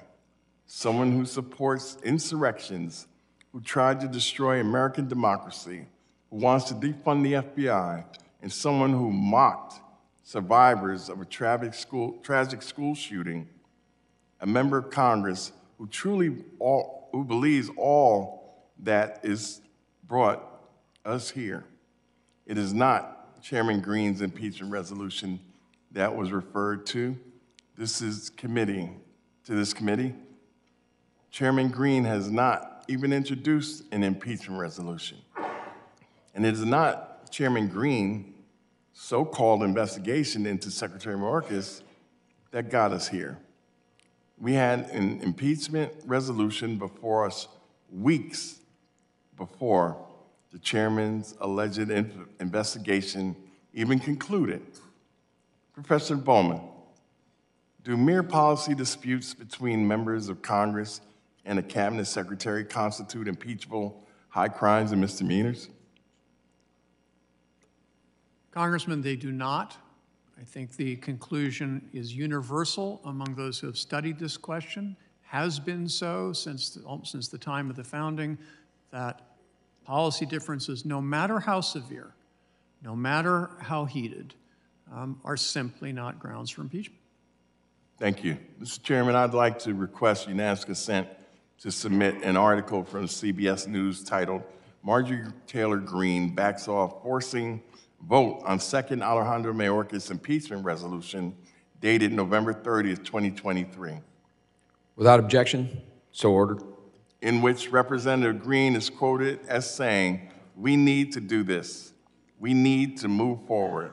So I got guarantees, so we will move forward with impeachment. And with that, I yield back. The gentleman yields. I now recognize the gentleman from North Carolina, Mr. Bishop, for his 5 minutes questioning. Mr. Bowman, it strikes me how much your opinion has changed in just a few years. It pointed out that in your 2019 book, entitled High Crimes and Misdemeanors, A History of Impeachment for the Age of Trump, you have this passage. No Congress since that time, referring to the impeachment of Belknap, the cabinet person that Grant had dismissed before his impeachment. But you say, no Congress since that time has either moved fast enough or thought it worthwhile to actually impeach a subordinate executive branch official. Nonetheless, the latent power to do so remains important. And here's the key sentence. Not only is it useful as a signal of legislative displeasure with administration personnel and policy, but the undoubted authority of Congress to impeach subordinate officials carries with it the associated powers of the House to investigate potentially impeachable conduct and of the Senate to try the allegations in articles of impeachment. Now, frankly, sir, I agree with you more today and not then. That is to say, I don't think pure policy differences is the basis for an impeachment. Neither is that what's happening here. It is exceedingly apt for that reason that the majority witnesses are 3 state attorneys general. Gentlemen, I look forward to joining you in 2025. But let me point this out. A lot of people would say, well, American people are interested in hearing something about a legal case. I think they might be. Last June, 2 of your colleagues in Texas and in Louisiana had sued Secretary Mayorkas, saying that guidelines that he issued to his department blatantly violated commands of Congress in statute to detain any criminal who had committed certain crimes and was released from state custody.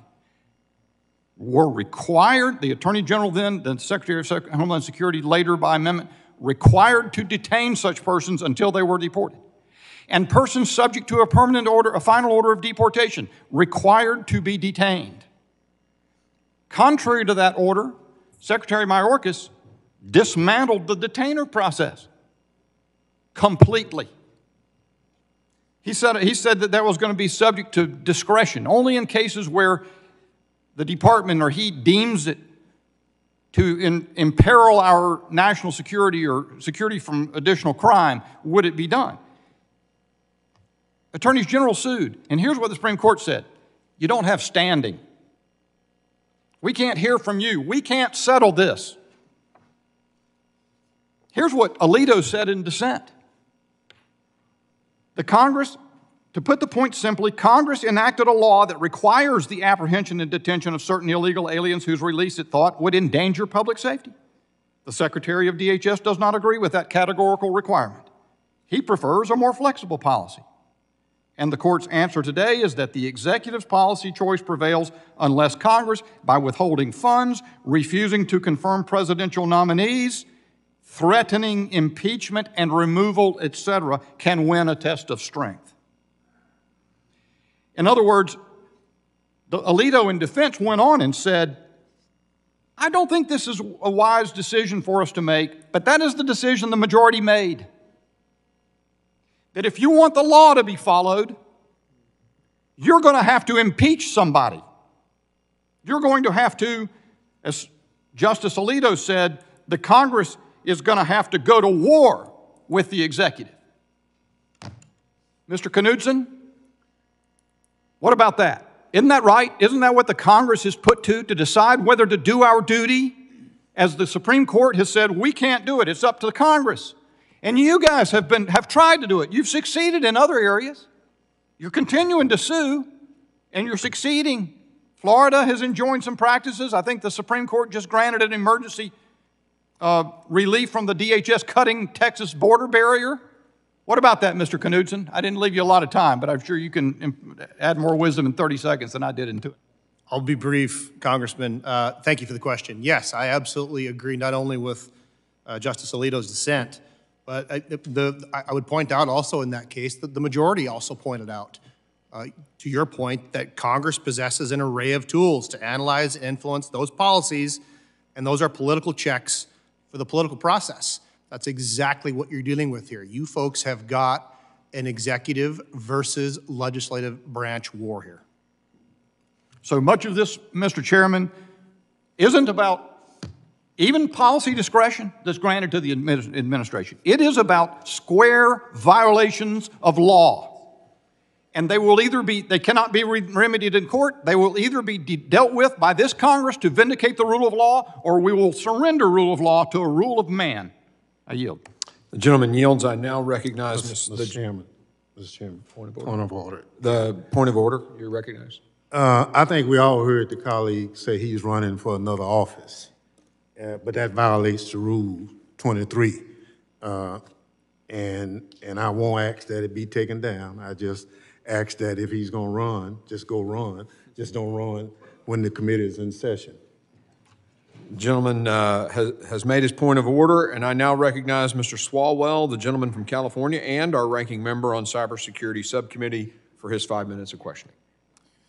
I want to thank the Attorneys General for participating today. Thank you for your service to your states. I was a prosecutor before coming to Congress. I missed that job. My father was a cop, my brothers are cops, and it seems like we've got a pretty educated group of Attorneys General here. Mr. Knudsen, you went to Montana Law School, right? Yes, Representative. Great. Pretty good law school. Mr. Bailey, University of Missouri, is that right? Yes. And you served our country after September 11 as well. Yes. Thank you for doing that. Mr. Drummond, you went to Georgetown, is that right? I did. That's a good school. I was rejected there twice for law school and then as a transfer. That's a very good school. I just want to level set where we all are on what's a crime, what's not a crime, because the three of you have offered testimony to my Republican colleagues about what is an impeachable offense. And I just want to go down the list here of some of the potential impeachable offenses that we've seen in the history of the Congress.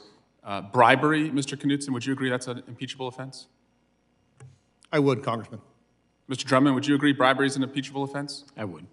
And Mr. Bailey, would you agree bribery is an impeachable offense? Yes. Same as extortion, Mr. Knudsen?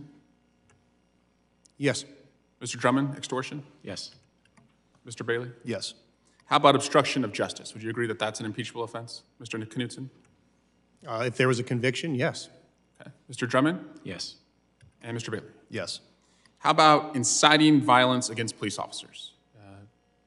What would you say, Mr. Knudsen? Again, if there was a conviction of a criminal offense, I think that would certainly rise to the level. And Mr. Drummond, how about incitement of violence? Yes. And Mr. Bailey, incitement of violence? Would need more facts to make that legal determination. I think that's bereft of sufficient facts. And Mr. Knudsen, I just want to drill down a little bit because you said if there was a conviction. So are you saying that Mr. Mayorkas should be convicted criminally before he could be impeached? Congressman, no. I'm simply speaking to your example of would inciting violence against a police officer rise to the level of an impeachable offense. My testimony was if there was a conviction for that crime, then yes. Okay. And obstruction of justice, you said the same thing, right? Correct. But you think for Mr. Mayorkas, he does not need a conviction to be impeached?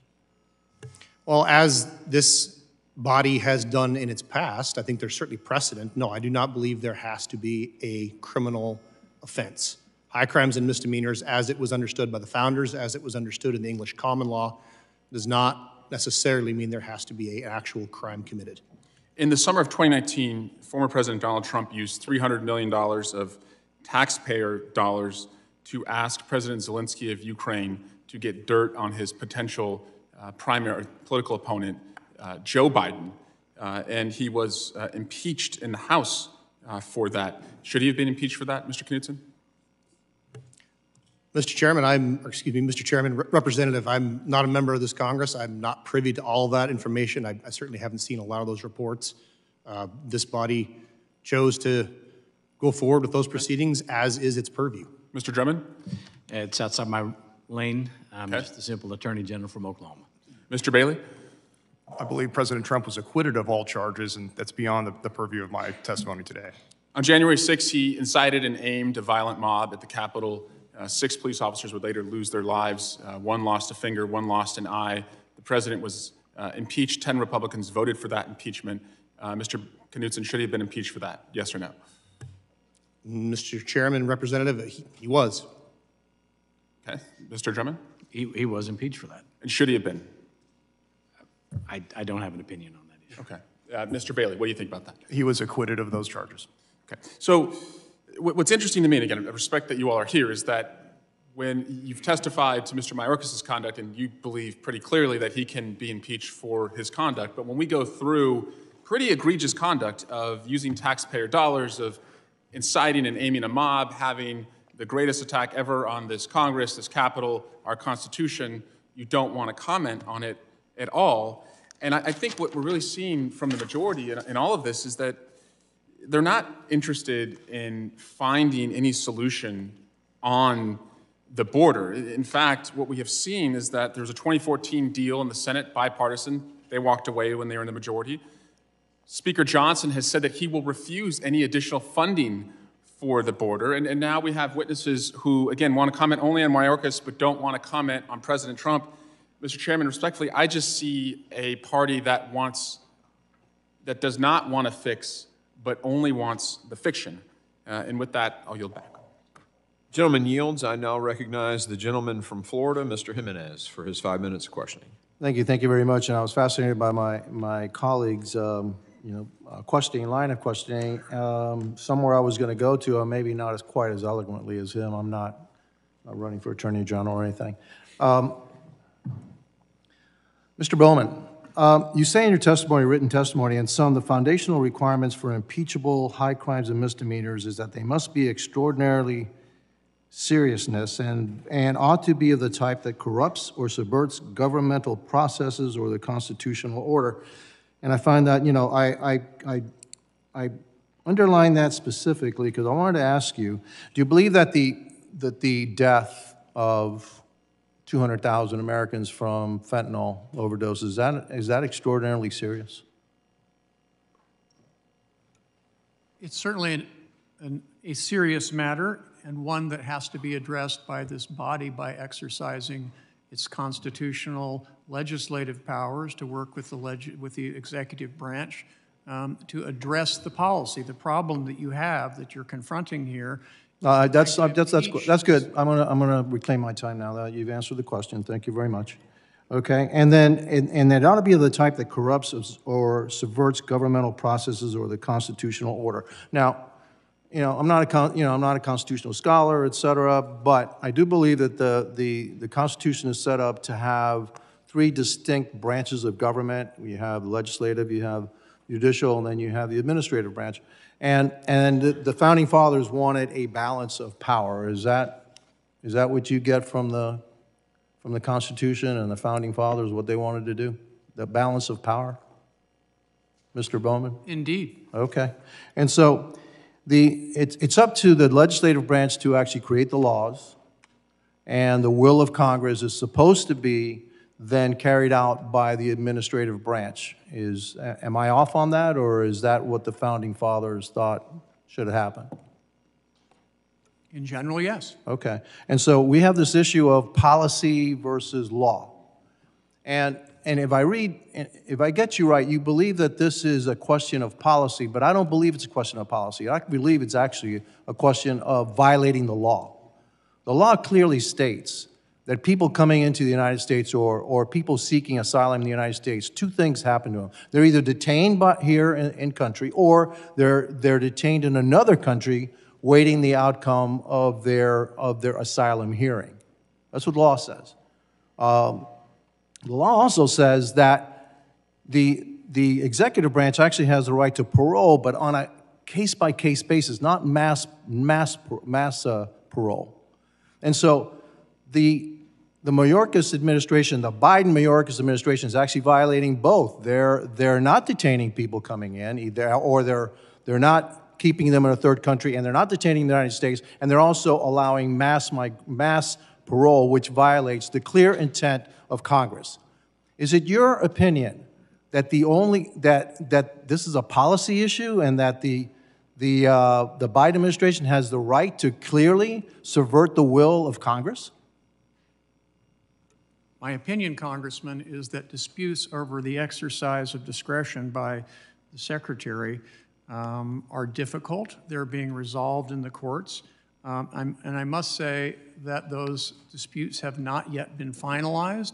Indeed, the only cases involving those disputes that have made it up to the Supreme Court have resulted in rulings in favor of the Secretary and of the President. Essentially, this is an ongoing legal and policy dispute. It is not, therefore, the kind of thing for which impeachment should be used. Well, I believe that, that we're at a crossroads here, because I do believe that we, Congress, have given way too much leeway to the administrative branch, if that's the case. This is clearly the intent of Congress was people coming to the border need to either stay in another country or they need to be detained, and it clearly was that parole was to be done on a case-by-case basis. Now, I don't believe that there's an issue of policy, it's an issue of violating the law. And that violation of the law has actually led to mass suffering in the United States, 200,000 Americans dying because of fentanyl overdose. And I disagree with my colleague on the other side that says it's a question of voluntarily stopping using drugs. Actually, a lot of these deaths are caused by people that don't even know they're taking fentanyl. They're thinking they're taking something else. And it's laced with fentanyl.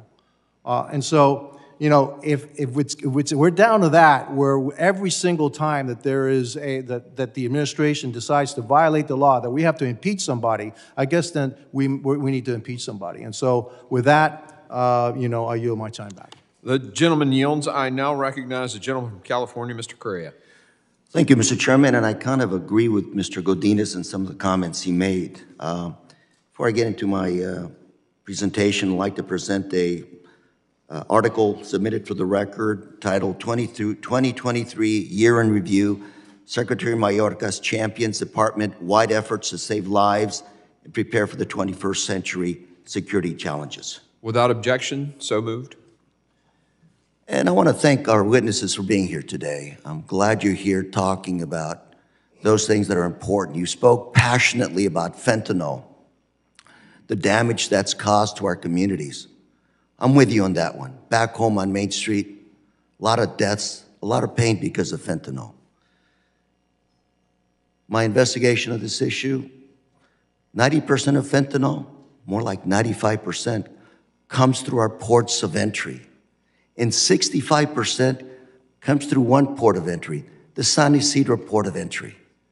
And most of that, the majority, vast majority, is smuggled by American citizens and green card holders. That's why I support additional funding for our ports of entry. Technology, more personnel, more drug-sniffing dogs, more technology. And Mr. Chair, again, I want to thank you for holding this hearing, because Homeland Security is an important issue for all Americans, for this nation. So let's look at the facts here today.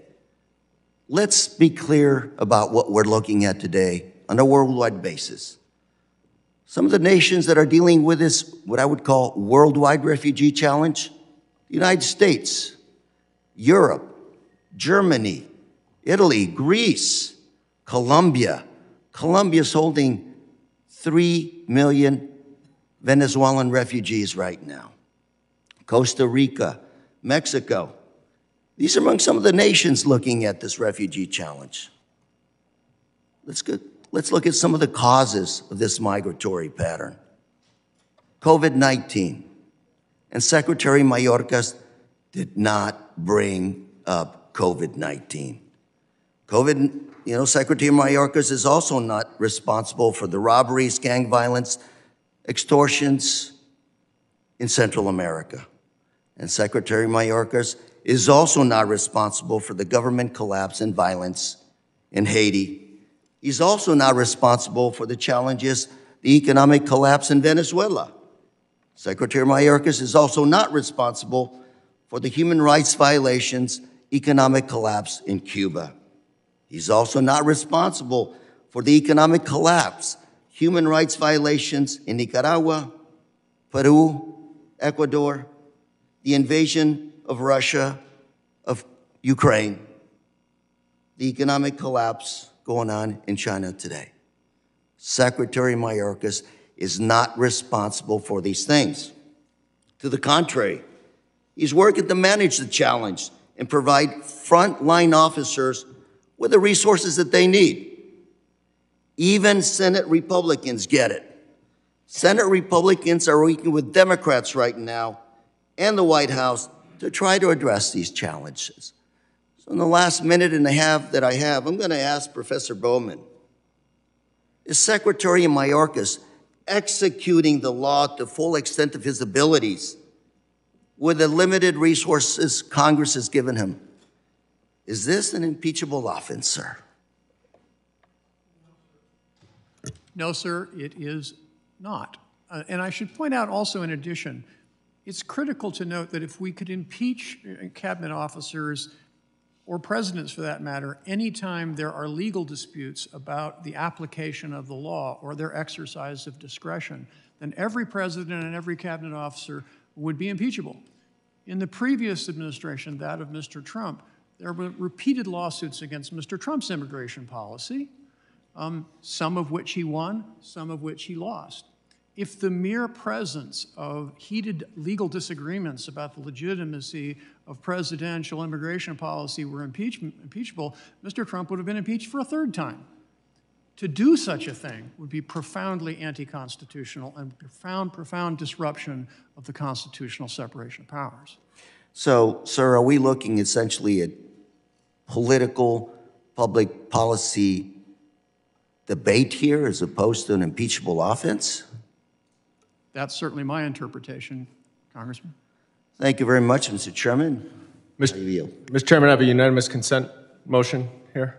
Do you want to do it now or wait till your turn? I'll do it now if I could. Okay. I want to introduce a January 10th, 2024 Washington Post article where the chairman is quoted as saying that our investigation made clear that this crisis finds its foundation in Secretary Mayorkas' decision-making, and Congressman Norman talks about needing to impeach Mayorkas because of, quote, bad judgment. Okay. With no disconsent or disagreement, we'll admit it to the record. Now, I recognize Mr. Pfluger, the gentleman from Texas, for his 5 minutes of questioning. Thank you, Mr. Chairman. It's sad that we're here.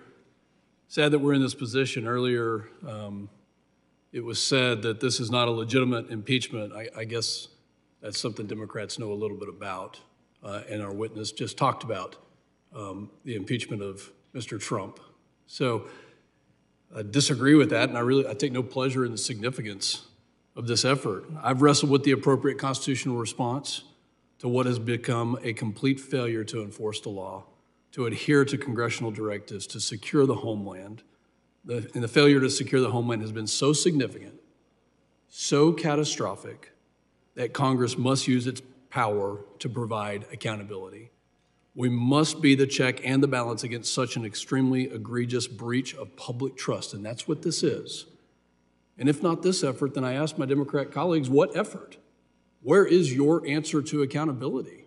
Where is your Article 1 authorities to check the executive branch? Will the gentleman yield to answer the question? No, the answer from the other side simply cannot be that we're powerless. And I ask rhetorically, if not this effort, then how do we hold this failure? And you'll have your chance to wax poetic on that. Let's just go through the numbers. Fiscal 23, 27,000 pounds of fentanyl was seized. That's what was seized. That's not all that entered this country. Mr. Chairman, the Speaker of the House has put together a document, and it goes step by step for the actions the administration has taken since January 20th of 2021. President Biden terminated the national emergency at the southwest border. President Biden issued an executive order further entrenching DACA program. Biden unveiled the U.S. Citizenship Act, which would provide amnesty. The administration issued an executive order ending limitations and restrictions on immigration without certain countries associated with terrorism. Then Secretary Mayorkas delivered remarks effectively explaining the border is open for illegal immigration by stating that DHS's focus would be on processing. On and on and on. Mayorkas issued a memorandum prohibiting enforcement of immigration laws in certain areas, including schools, healthcare, and facilities. Mayorkas terminated migrant protection protocols. Mayorkas issued a memorandum that states the fact that an individual is removable alien should not be the sole basis of an enforcement action. I want to enter this with unanimous consent into the record, Mr. Chairman. I'd like to seek unanimous consent. So ordered. So what is the document? As I mentioned, the document is from the Speaker of the House, a list of actions. If we can pause the time, please, because this is administrative. This is a list of actions that the administration has taken step by step since January 20th of 2021.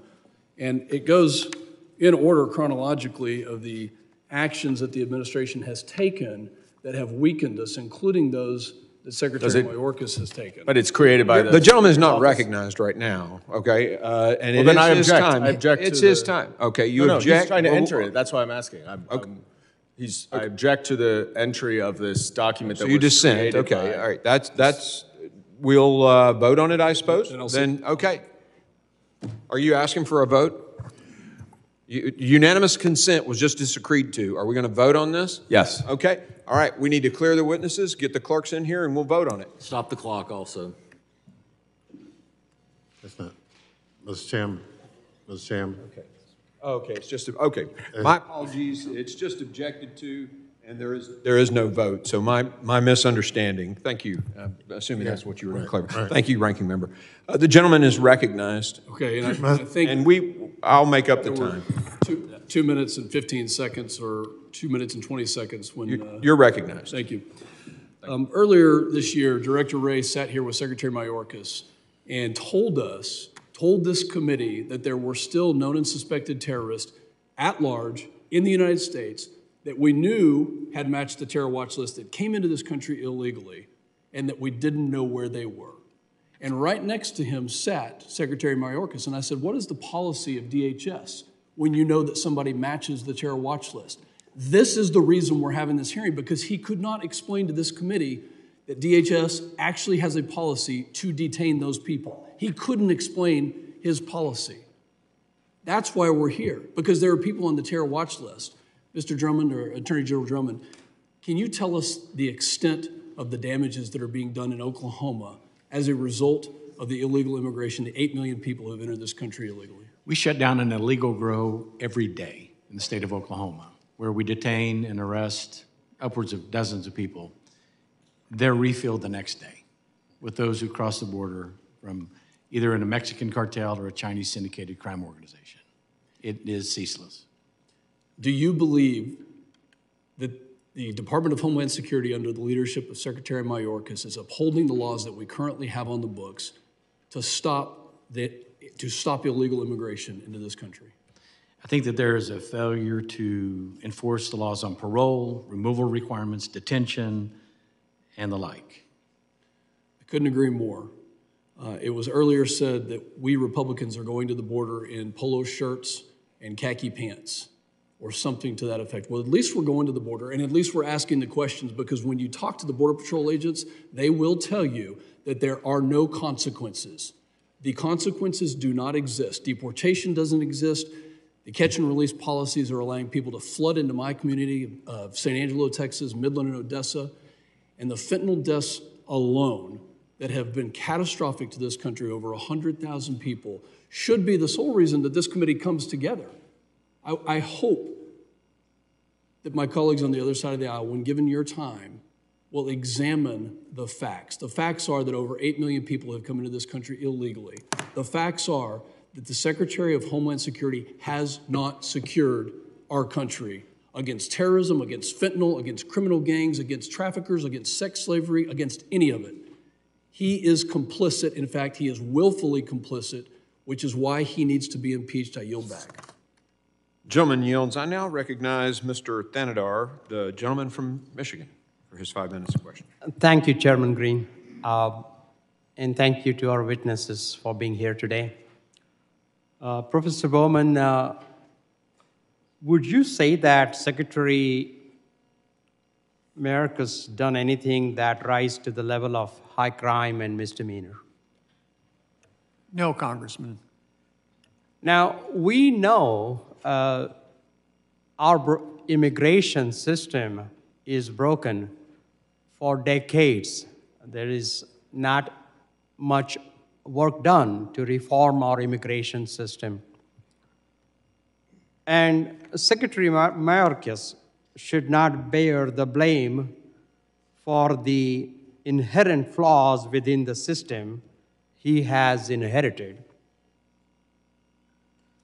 And my appeal to my Republican colleagues here is that rather than getting bogged down in an impeachment process that seems needless and devoid of constitutional authority, let's shift our focus, working together in fixing our broken immigration system.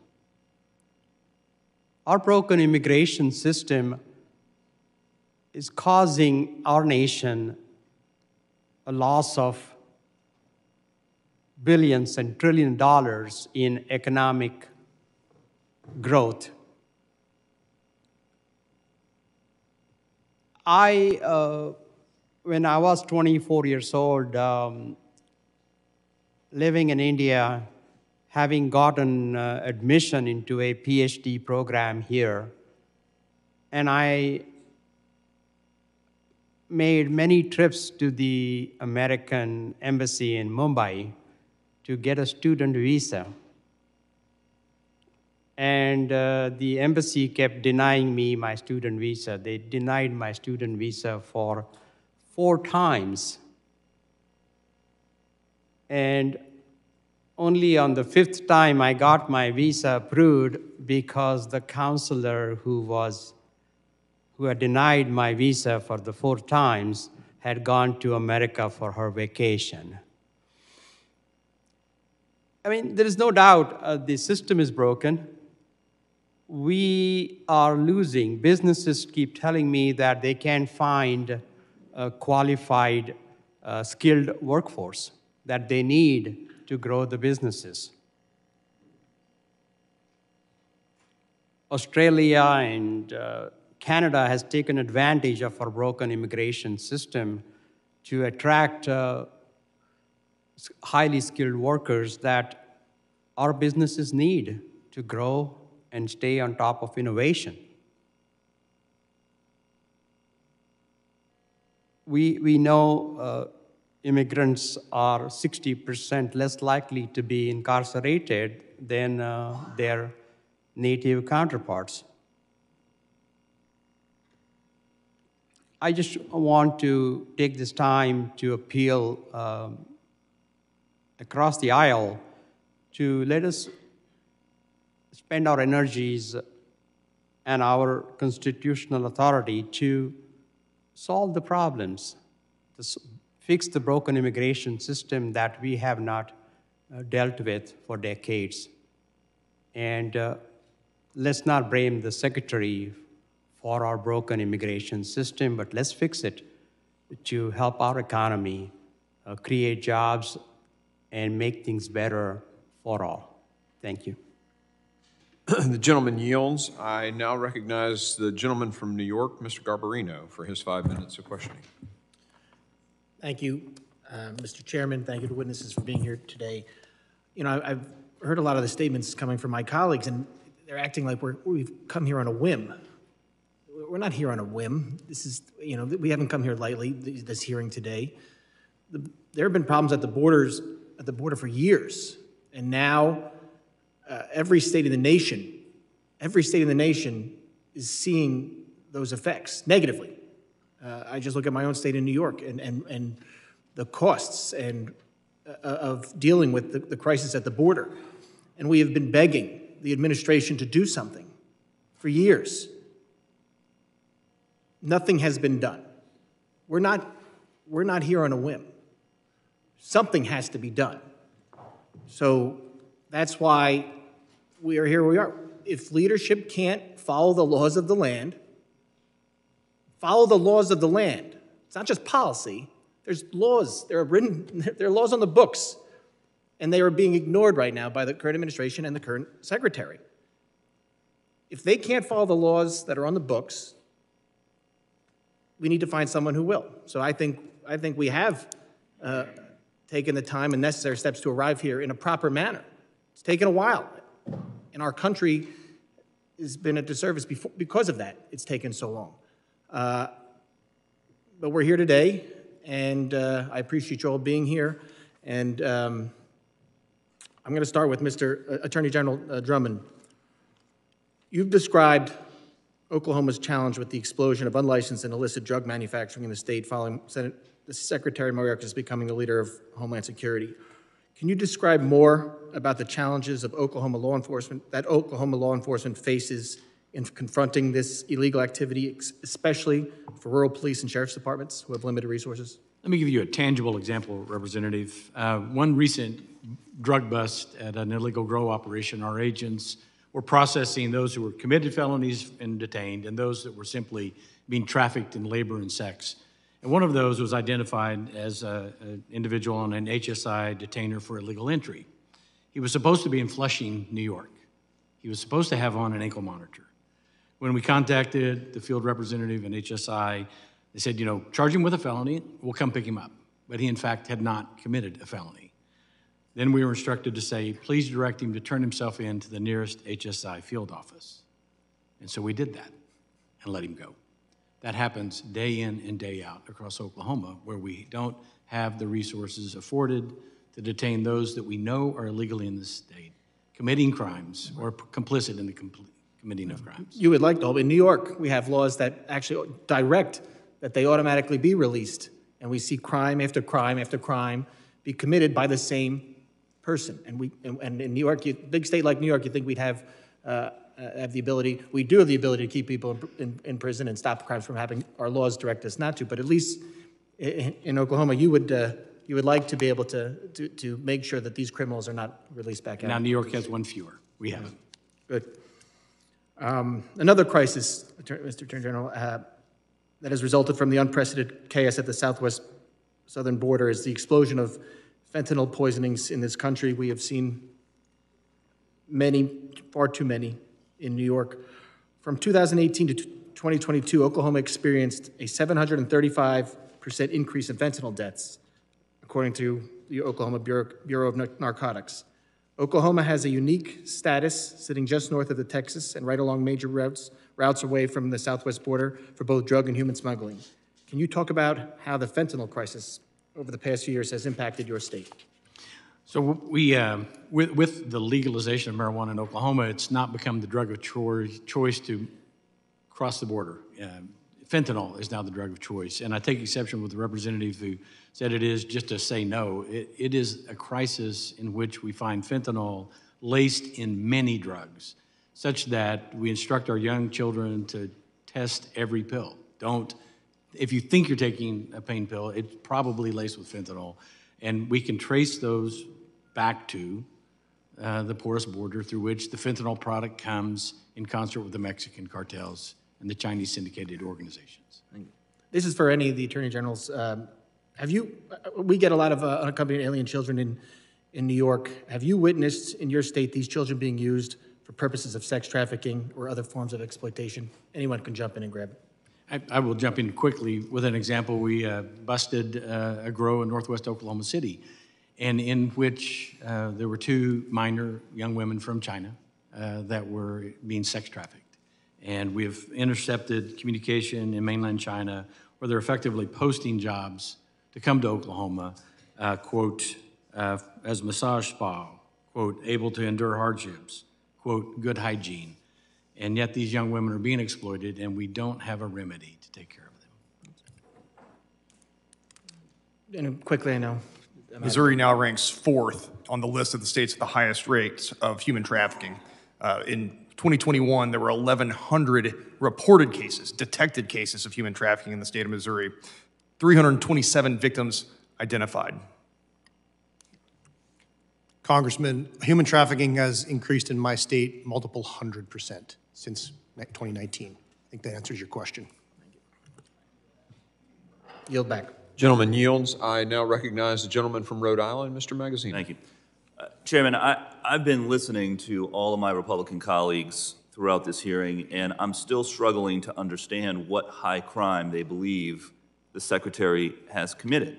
I've heard that he hasn't achieved operational control, defined as not a single person crossing the border illegally.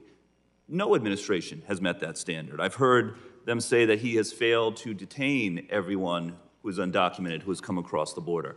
No administration has. Under the Biden administration, Secretary Mayorkas has removed 3 million undocumented people from this country. So when I hear my colleagues say that deportation does not exist, I can think of 3 million people who would disagree with that. He has continued construction of a border wall that many of us question the effectiveness of, and when the Secretary and the President were asked, do you think that the wall works? They say, no, we don't think it works, but we're building it because the law requires us to do it. They're following the law. We face difficult challenges at the southern border. There is no question. Instability in other countries has driven people to come to the United States, and it has created a chaotic situation. But unfortunately, rather than working with us and the President and the Secretary to address these challenges, too many of my Republican colleagues are focused more on partisan grandstanding and campaigning, including this impeachment theater. So here's the real truth. President Biden and Secretary Mayorkas have taken steps to try to secure the borders, but House Republicans have tried to obstruct them every step of the way because they want a campaign issue more than they want to fix the problem. Here are the facts. In 2022, Democrats passed and the President signed $86 billion for enhanced border security, more personnel, more funding for ICE, additional technology. 200 House Republicans voted against that funding, including every single Republican member of this committee who was in office at the time. This year, in 2023, House Republicans passed their so-called Limit, Save, Grow Act, which would have cut the Department of Homeland Security's budget by 22%, eliminating 2,400 CBP officers. Every Republican member of the House voted for that bill, a 22% cut. The Republican Limit, Save, Grow Act, I guess, is to limit Border Patrol and grow chaos. This past year, President Biden requested $84 million in his budget to help states and cities with the costs associated with incoming migrants. House Republicans proposed cutting that funding to zero. So to the state officials who are here, who are coming from states that are having challenges with the migrant crisis, I've got bad news for you. Our Republican colleagues are trying to zero out the line item in the budget to help states and cities. I'm a former state treasurer myself, and that is deeply, deeply distressing. And of course, most recently, in October, President Biden requested $14 billion in supplemental funding for border enforcement. That would add 1,300 Border Patrol agents, 1,000 CBP officers, but House Republicans have not called a vote on this funding. And they'll say, well, there's other things in it that we don't like. You know, there's a growing pro-Putin wing in the House Republican caucus that doesn't like Ukraine funding. They don't want more asylum judges, even though that's part of how we solve the problem at the border. Fine, call a vote on the parts that you do like.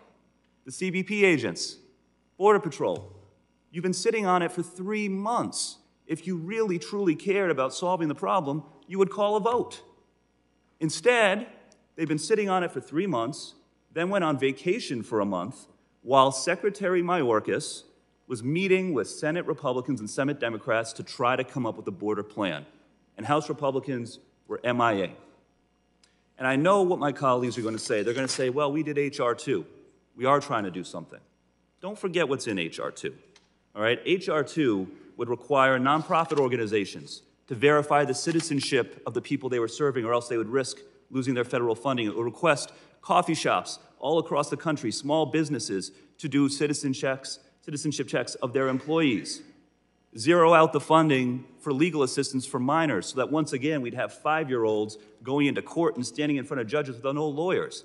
And we tried to negotiate with them. We tried to put in amendments to make that bill better, but of course they wouldn't work with us. So let's not forget what's really going on here. The Secretary is trying to do his job. House Republicans have been obstructing him every step of the way and are now trying to impeach him because this is about politics for many of them.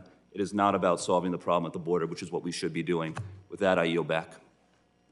The gentleman yields. I now recognize the gentlelady from Georgia, Ms. Green, for her 5 minutes of questioning. Thank you, Mr. Chairman. I'd like to bring up that nothing spells impeachment theater, unlike the last impeachment of our former President of the United States.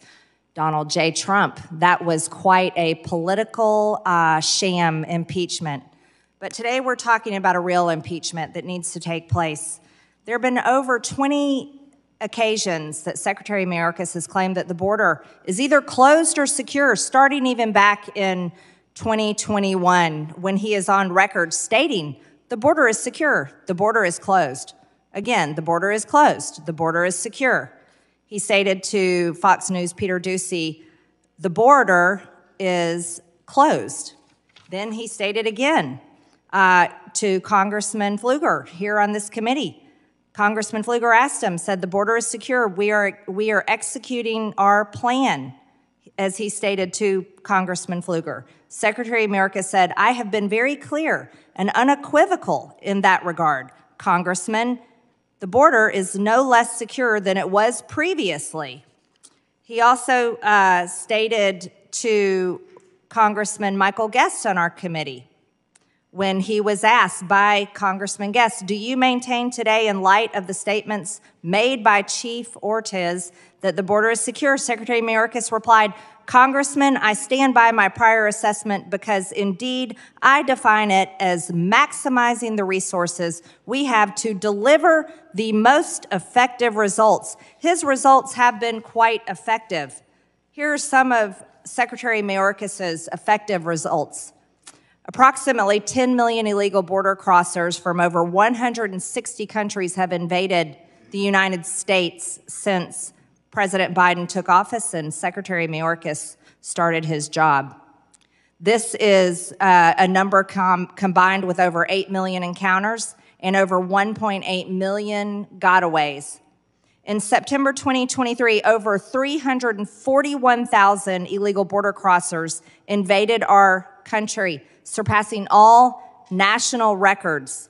Secretary Mayorkas is bringing the results. In fiscal year 2023, there were over 3 million illegals who invaded the border, the highest number of yearly illegal alien encounters in U.S. history.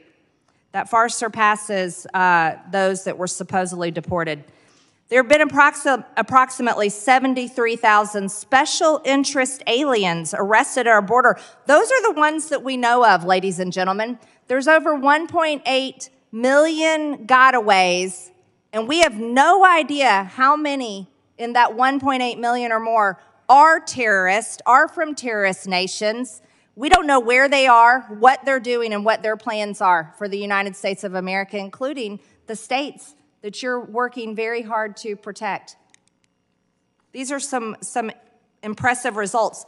Most impressive for American taxpayers is the total federal expenditures, and this is just in 2023, stands at $66,449,136,000.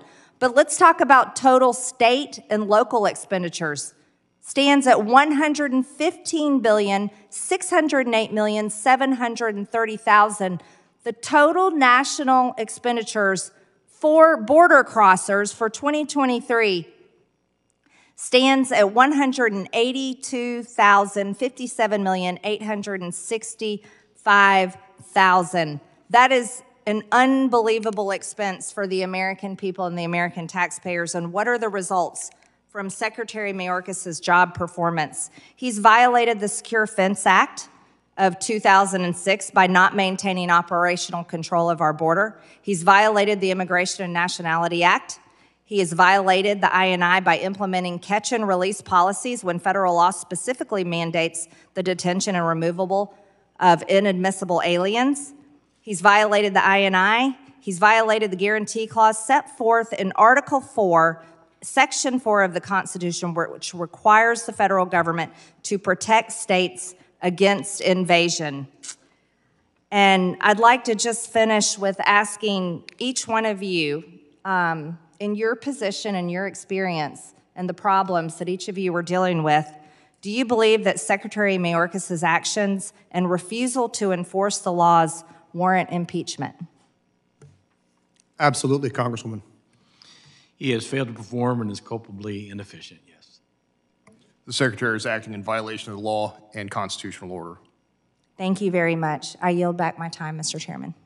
The gentlelady yields. I now recognize Ms. Ramirez from Illinois for her 5 minutes of questioning. Thank you, Chairman.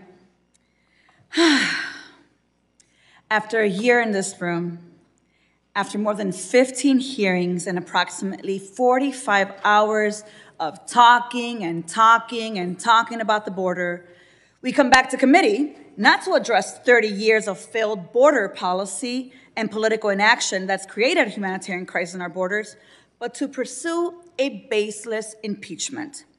Today marks the 16th wasted hearing on the border. Mr. Bowman, give me a yes or no. Based on your knowledge and expertise on impeachments, do you agree that historically impeachments have been an important tool to ensure accountability in our democratic institutions? Yes or no? Yes. Thank you. And Mr. Bowman, if you could be concise with just one sentence, are you aware of any federal offense Secretary Mayorkas has committed that could amount to an impeachable offense? No. Thank you. And for the record, because I think you've had to answer this a couple times, yes or no, in your expert opinion, is there a legitimate basis for this impeachment? No. And in your opinion, in today's hearing, is this an effective use of committee resources, yes or no? I don't know that's a question I'm an expert in answering. I think that's a question for the committee. Well, let me answer that. I believe it is not the right use of our time here because I think that we should be here identifying ways to address solutions. So this impeachment proceedings demonstrate that some of my Republicans seriously. They're willing to take impeachment, an important tool for accountability, and make a mockery of it for political gain. This is how I know that they're not taking the humanitarian crisis within our borders seriously. Because impeachment will not make our borders any safer for our communities or for asylum seekers. And it will not address the conditions across Latin America that motivate families to migrate across jungles and deserts to our southern border. So if they were serious, they would be taking up any of the topics on this list of 16 possible policy solutions and 16 legislative actions that require us, Congress people, to advance, including today, we've wasted 16 hearings on political theater that could have been better served considering policies on 16 actions right here behind me. Let me read them for the record. We could be expanding work permits. We could be increasing border personnel to expand assistance to new arrivals. We could be modernizing legal pathways to citizenship. We can be granting immigration parole instead of fighting it. We could be addressing and preparing for climate migration. We could be investing in economic development of Latin American communities. We can end the Monroe Doctrine. We can allocate resettlement funding for displaced populations. We can lift and reform time-based immigration bars. We can modernize definitions, standards in our antiquated system. We can establish humanitarian standards. We can improve upon adjudicatory processing capacity. We can increase personnel to reduce USCIS backlogs. We can implement federal coordination of resettlement to interior cities. Let me take a breath. Now let me go to the 15th. We can strengthen democracy and combat corruption in Latin America. We can pass H.R. 16, the American Dream and Promise Act.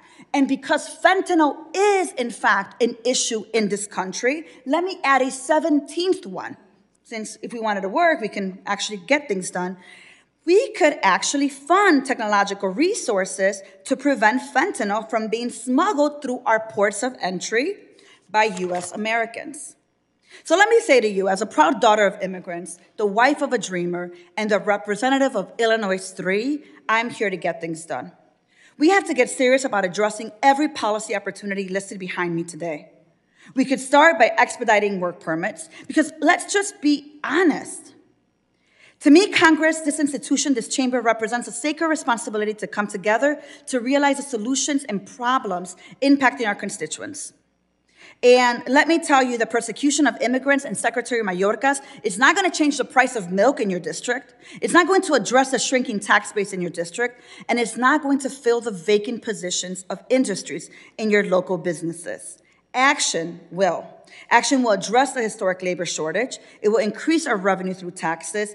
It will reduce supply and distribution chain challenges, and it will grow our GDP by 1.7 trillion over the next decade. So if we are serious to address this border issue, then let's actually get to do the work that addresses border policy. Because policy in action speaks louder than the 16 hearings and the 48 hours of talk and sound bites and photo ops at the border. I have been to the border. My mother crossed it. I was there with her. I am serious about the work we can do here. Are you? Thank you, Chairman. And with that, I yield back. The gentlelady yields. I now recognize the Vice Chair of the committee, the gentleman from Mississippi, Mr. Guest, for 5 minutes of questioning. Thank you, Mr. Chairman. And before I begin my question, I have something I'd like to submit for the record. Mr. Chairman, I'd like to submit for the record a post from January 15, 2019, titled "The Case for Impeachment of Donald Trump, Part 3, written by Mr. Bowman, one of our witnesses today, in which he takes a very a view of impeachment in which he says that then President Donald Trump could be impeached over foreign policy differences. And I quote from that article, it said, "Surely we can impeach a president for needless shattering a basket of good treaties and entire intricate web of foreign relations they support. Consider Mr. Trump's rolling destruction of America's foreign policy." And goes on to say there's powerful evidence that the framers included conducts damaging to the U.S. policy, a category of impeachable behavior. I think that contradicts the testimony that we've heard here today, Mr. Chairman, from Mr. Bowman, and so I would like to submit this article for the record. Without objection, so ordered. Thank you, Mr. Chairman. To our witnesses, thank you for being here today. We see the numbers on the southwest border continue to grow exponentially each and every day. As our attorney generals know, you are more aware of these numbers than we are because you deal with the after effects. Those 300,000 that came across the border just last month, many of those will end up in your communities. Your testimonies, as I've read them, says that your communities, your states, your cities, that you'll be responsible for housing, for feeding, for educating, for health care. You talk about the strain that this is going to be placing on the criminal justice system. And then you also talk about the total lack of response from our federal government. And so first I want to apologize to you that you are not getting the help that you need from the federal government. And the help that you need is not us sending you money after these immigrants have come into your community. The help that you need is us stopping the immigrants from coming across the border. What we saw is we need policies similar to what we saw under the previous administration, where we were able to stop immigrants from coming across the border. The last two witnesses on the other side try to place blame on this on the Republican Party, that we need to be doing more.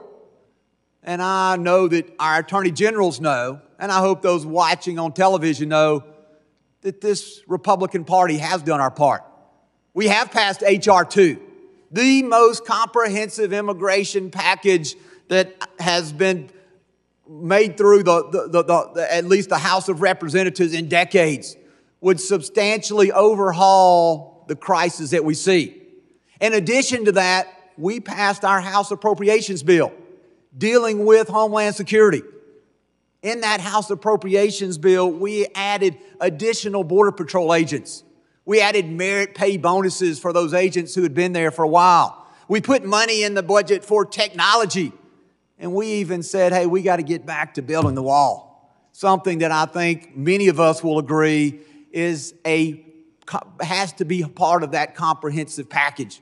And so for my friends across the aisle who want to place the blame on Republicans that we haven't done anything, look at our bills that are sitting over there on Chuck Schumer's desk that he's not taking up in the Senate. As they continue to sit there, as they continue to fiddle, Rome burns. And you are having to deal with the aftermath of that.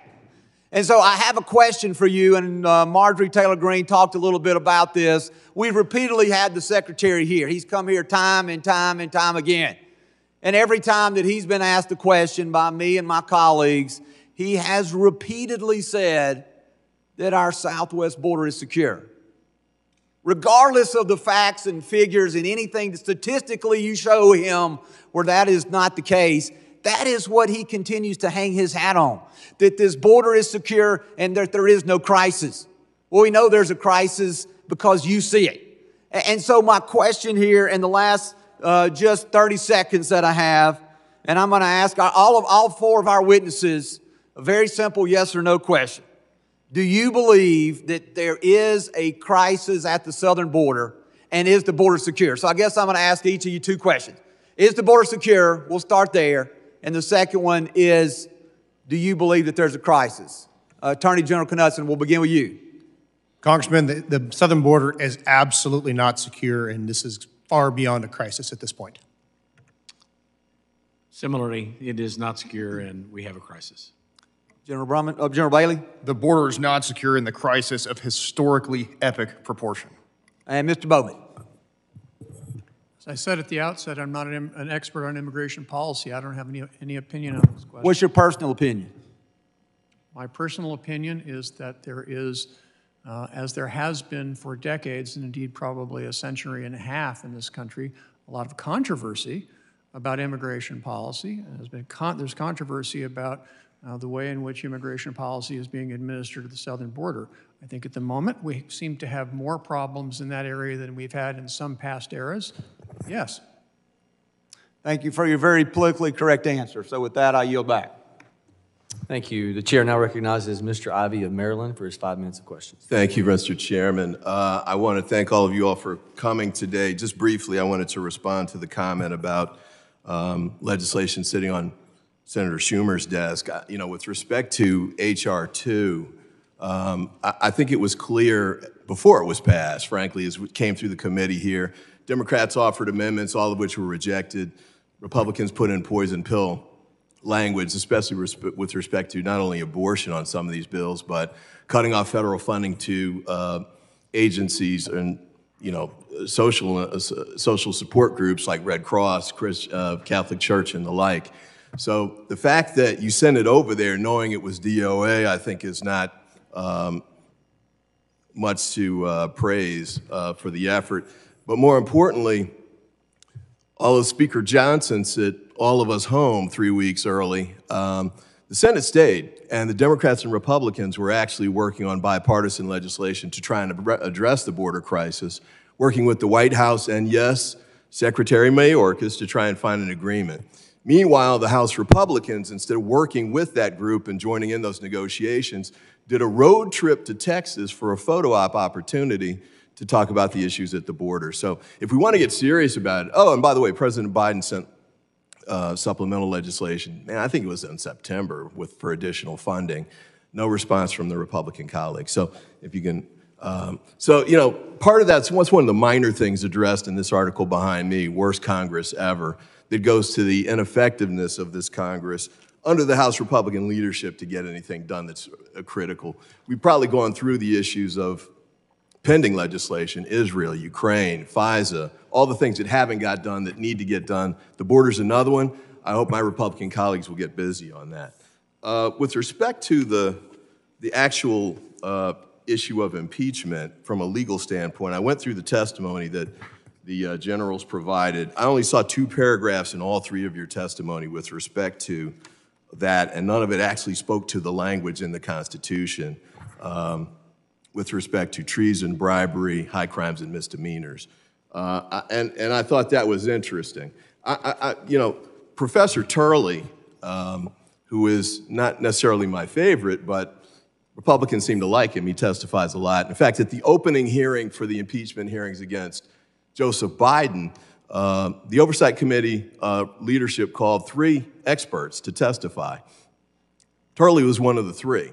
And one of the things Turley said, like he's saying here, is that there's no basis for impeachment. His take in this position with respect to Secretary Mayorkas, and you know, the fact that none of the witnesses that have been called today by the Republicans actually have that kind of experience with respect to impeachment and expertise, and I thought was interesting. I'll add this too. You can put it down. We want to add to the record a couple of documents. One is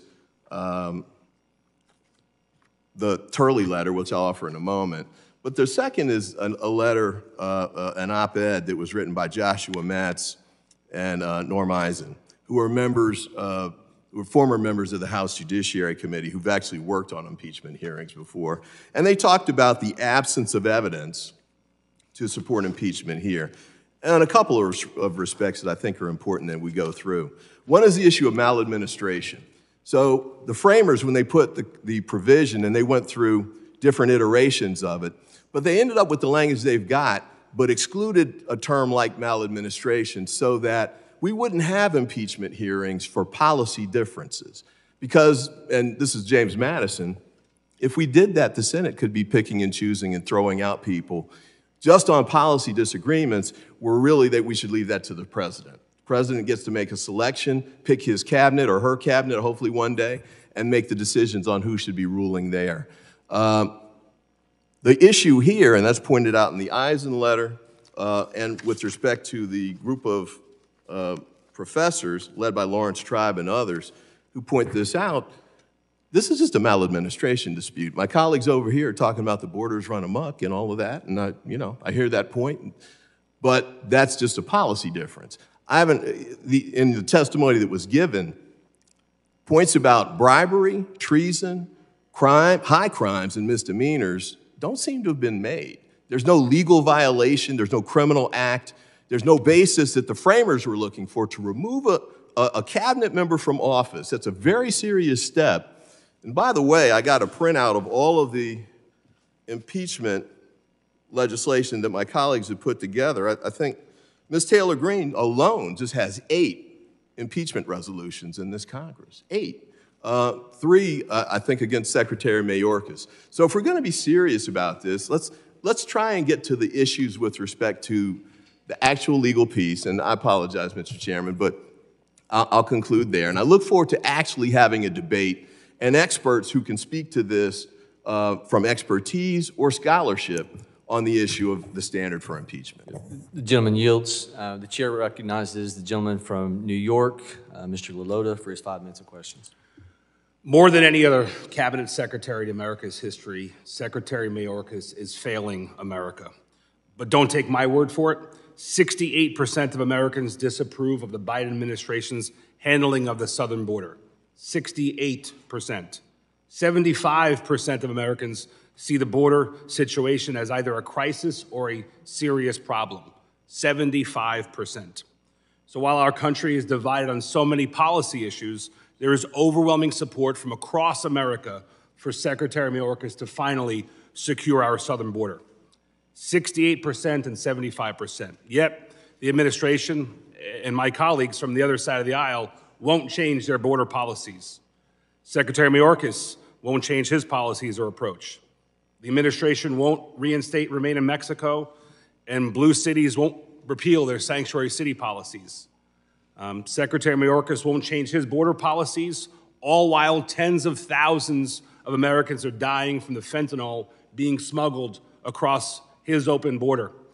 Secretary Mayorkas won't and can't properly vet the tens of thousands of migrants he is paroling into our country from nations with whom America is adversarial. So here we are.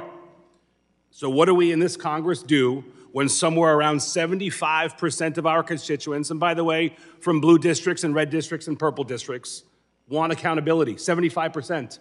What do we do when tens of thousands of Americans are dying? What do we do when potentially hundreds of terrorist sleeper cells are being hatched every day inside of America's borders? What do? Do we do nothing? Do we wrap ourselves in some sort of bureaucracy and find some sort of legal reasoning not to do anything? Or do we act? And let me state quite clearly that I do not take impeachment lightly. Impeachment is meant for the most serious, grave circumstances when there is a true failure and willful dereliction of duty has occurred. And in this case, Secretary Mayorkas has committed 3 specific violations which warrant impeachment. He has neglected his duty to secure our border. He has abused his power to exercise proper discretion over America's immigration process. And Secretary Mayorkas has breached America's public trust. And no matter what the Secretary or the President say, the numbers speak for themselves. Since President Biden has been in office, there have been 4.5 million migrant encounters at the southwest border, in addition to over 1.2 million gotaways who evaded U.S. Border Patrol agents in the last 2 years. Those numbers are larger than the population of Los Angeles, the second largest city in the United States. And let me be abundantly clear, this is not the failure of the hardworking men and women who are out there every day in the front line of this crisis. This is a failure of leadership at the highest levels, right up to Secretary Mayorkas and President Biden. And while there are at least 3 criteria which merit Secretary Mayorkas' impeachment and removal, today I would like to focus on just one of them: Secretary Mayorkas neglecting his duty to secure the border. Attorney General Knudsen, good to be with you here today, sir. And thanks for your hard work keeping your residents in Montana safe. In October, sir, you joined a coalition of 27 state attorneys general in a petition urging Secretary Mayorkas to end his policy of mass catch and release. And I was hoping that you could define, sir, for Americans who may be watching from home today and maybe not so familiar with this topic, what catch and release means, sir. Thank you, Congressman. I can. So, generally speaking, Congressman, under 8 U.S.C. 1225, the law is very clear. The Secretary has a duty to detain every single alien that enters the country. Period. Hard stop. Shall be detained. There is one exception. There's a case-by-case exception listed under Section 1182, which allows, on a case-by-case, individual, temporary basis, for either humanitarian or for public justice reasons, an exception. Under Secretary Mayorkas' direction, that basically has been turned into not a case-by-case analysis, but rather a mass catch and release, where those individuals are no longer given an individual investigation, an individual notice to appear in front of a judge. They were given a notice to report. That appears nowhere in the Federal Register, that appears nowhere in federal law, and was basically used as a mass catch and release program. So that's what we're talking about. So would you agree that the mass catch and release that is not done on a case-by-case basis is inconsistent with the laws passed by Congress and signed into law by both, by presidents of both parties? Absolutely, Congressman. There is no legal authority anywhere in federal code for mass release of immigrants into this country. Thank you. I'm out of time. I yield back. The gentleman yields. The chair now recognizes the gentleman from New Jersey, Mr. Menendez, for his 5 minutes. Thank you. Mr. Chairman, I'm frustrated that Republicans on this committee have chosen to engage in this political exercise and are proceeding to willfully misinterpret the U.S. Constitution and every precedent from the past 250 years by impeaching Secretary Mayorkas. Last week, one of our Republican colleagues said he was not likely to support any compromised border bill because, quote, "I'm not willing to do too damn much right now to help a Democrat and to help Joe Biden's approval rating. I will not help the Democrats try to improve this man's dismal approval ratings. I'm not going to do it. Why would I?" End quote. Why would he? Because we need to work together to address the critical issues that our committee has jurisdiction over. Because we owe it to our constituents and our communities to meet this moment. But that's not what this hearing is about. Because when you talk about approval ratings and not wanting to help Democrats, not wanting to help this administration, not wanting to help our president, you undermine the seriousness of what is being discussed today. And you make clear what this has always been, political pursuit. Speaking of politics, I have a few yes or no questions for the 3 attorney generals here today. You are all elected officials, is that correct? Yes. I was appointed to my office subject to election by the people. Understood. And you are all Republicans, is that correct? Yes. And lastly, in 2016 and 2020, President Trump won in the states that you serve as Attorney General of? Yes. Yes. So it's fair to conclude that it's politically beneficial for you to be supportive of the former president and his policies and oppose President Biden's policies, as is the case for all of our Republican colleagues here on this committee. But constitutional law is clear on this point. Policy, political differences are not appropriate grounds for impeachment. Mr. Bowman, is that correct? Yes or no? It is. Thank you. House Republicans have said they will not support, quote, "another dime," end quote, for DHS until the enactment of H.R. 2, their extreme anti-immigrant border bill that would severely restrict our legal immigration system, a bill that would endanger migrant lives by denying asylum seekers their legal right to seek protection in the United States, and reinstating dangerous policies that force migrants to remain in unsafe conditions, such as remain in Mexico. But Republicans know that H.R. 2 is so cruel and unworkable that it will never become law. But that's what they use to say we're doing something here. That's what we're doing on this committee in this Congress. Instead, Republicans could support President Biden's request for funding for more CBP officers and fentanyl detection technology to increase CBP's capacity to identify bad actors and drugs at our southern border. But no, they won't support this funding or any solution that would help this administration carry out border security efforts because it would weaken their political talking points. That's been their strategy this entire administration. In this committee, we have real opportunities to work on substantive issues together across the aisle. Instead, my Republican colleagues are distorting this committee and its mandate to safeguard our nation's homeland security into a vehicle for false narratives about migrants and the border. Professor Bowman, let me ask you a question. Is it appropriate to impeach Secretary Mayorkas because of policy disagreements? No. Is it appropriate to impeach Secretary Mayorkas because Republicans refuse to properly fund DHS and allow him to do his job? Well, I don't want to characterize the actions of the Republicans, but certainly you don't impeach people. We'll take your first part of the answer. Politics. Professor Bowman, is it appropriate to impeach Secretary Mayorkas because Republicans would rather narrate a crisis to score political points than work with the administration to strengthen the security of our border? Certainly not impeachment. It's certainly not appropriate to impeach a cabinet officer over political or policy disagreements. I agree. Attorney General Drummond, thank you for your testimony, your written testimony. I went through it. I appreciate it. This day and age, we deal a lot with sourcing and citations. I noticed there was a single source in yours, and it was to the Federation for American Immigration Reform. Are you aware that the Southern Poverty Law Center has designated the Federation for American Immigration Reform as a hate group whose leaders have ties to white nationalists? I'm not. Yeah, completely understandable. I would just let you know that a lot of the sources that have been used in all this investigative materials and reports that have been put forth by the majority have relied on far-right, anti-immigrant think tanks and groups that are not aligned with what I believe our country's morals and values are. And that's a problem with a lot of the reports that this hearing, that this impeachment process and procedure has been based on. And that's where this all falls apart for me. I really wish we were engaging in a thoughtful exercise. I really wish we were trying to solve some of the challenges that we're facing, but that's not what today is about. And with that, I yield back. Gentleman yields. Ranking. Yes. Mr.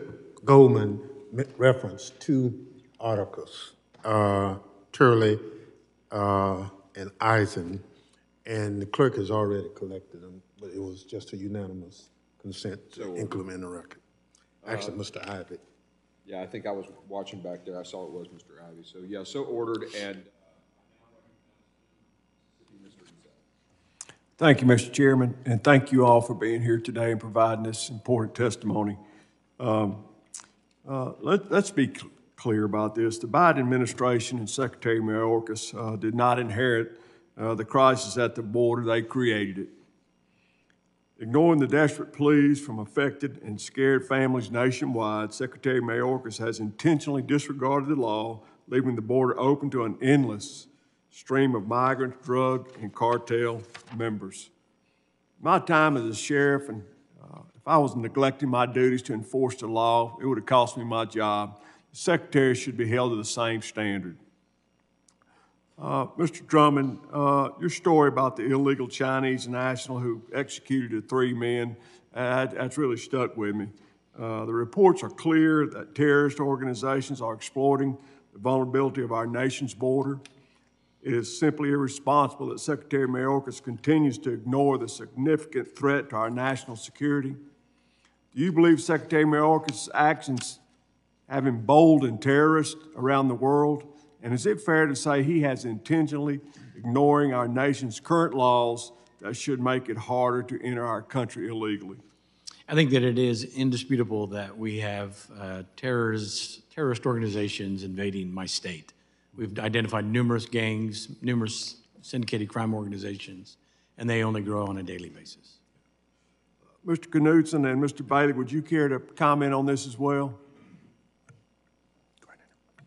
I would point out that two lawsuits that we have pending right now dealing with the parole process, the abuse of the parole process, Secretary Mayorkas' violation of the plain text of the statute as it relates to parole and his promulgation of the circumvention rule have been described as engaging in a child trafficking delivery service. So it's not just that he's emboldening the enemies of the United States, he's actually actively participating in some of the harms by using support networks to allow for illegal immigration that used to be considered unlawful through the stroke of his pen without congressional authority.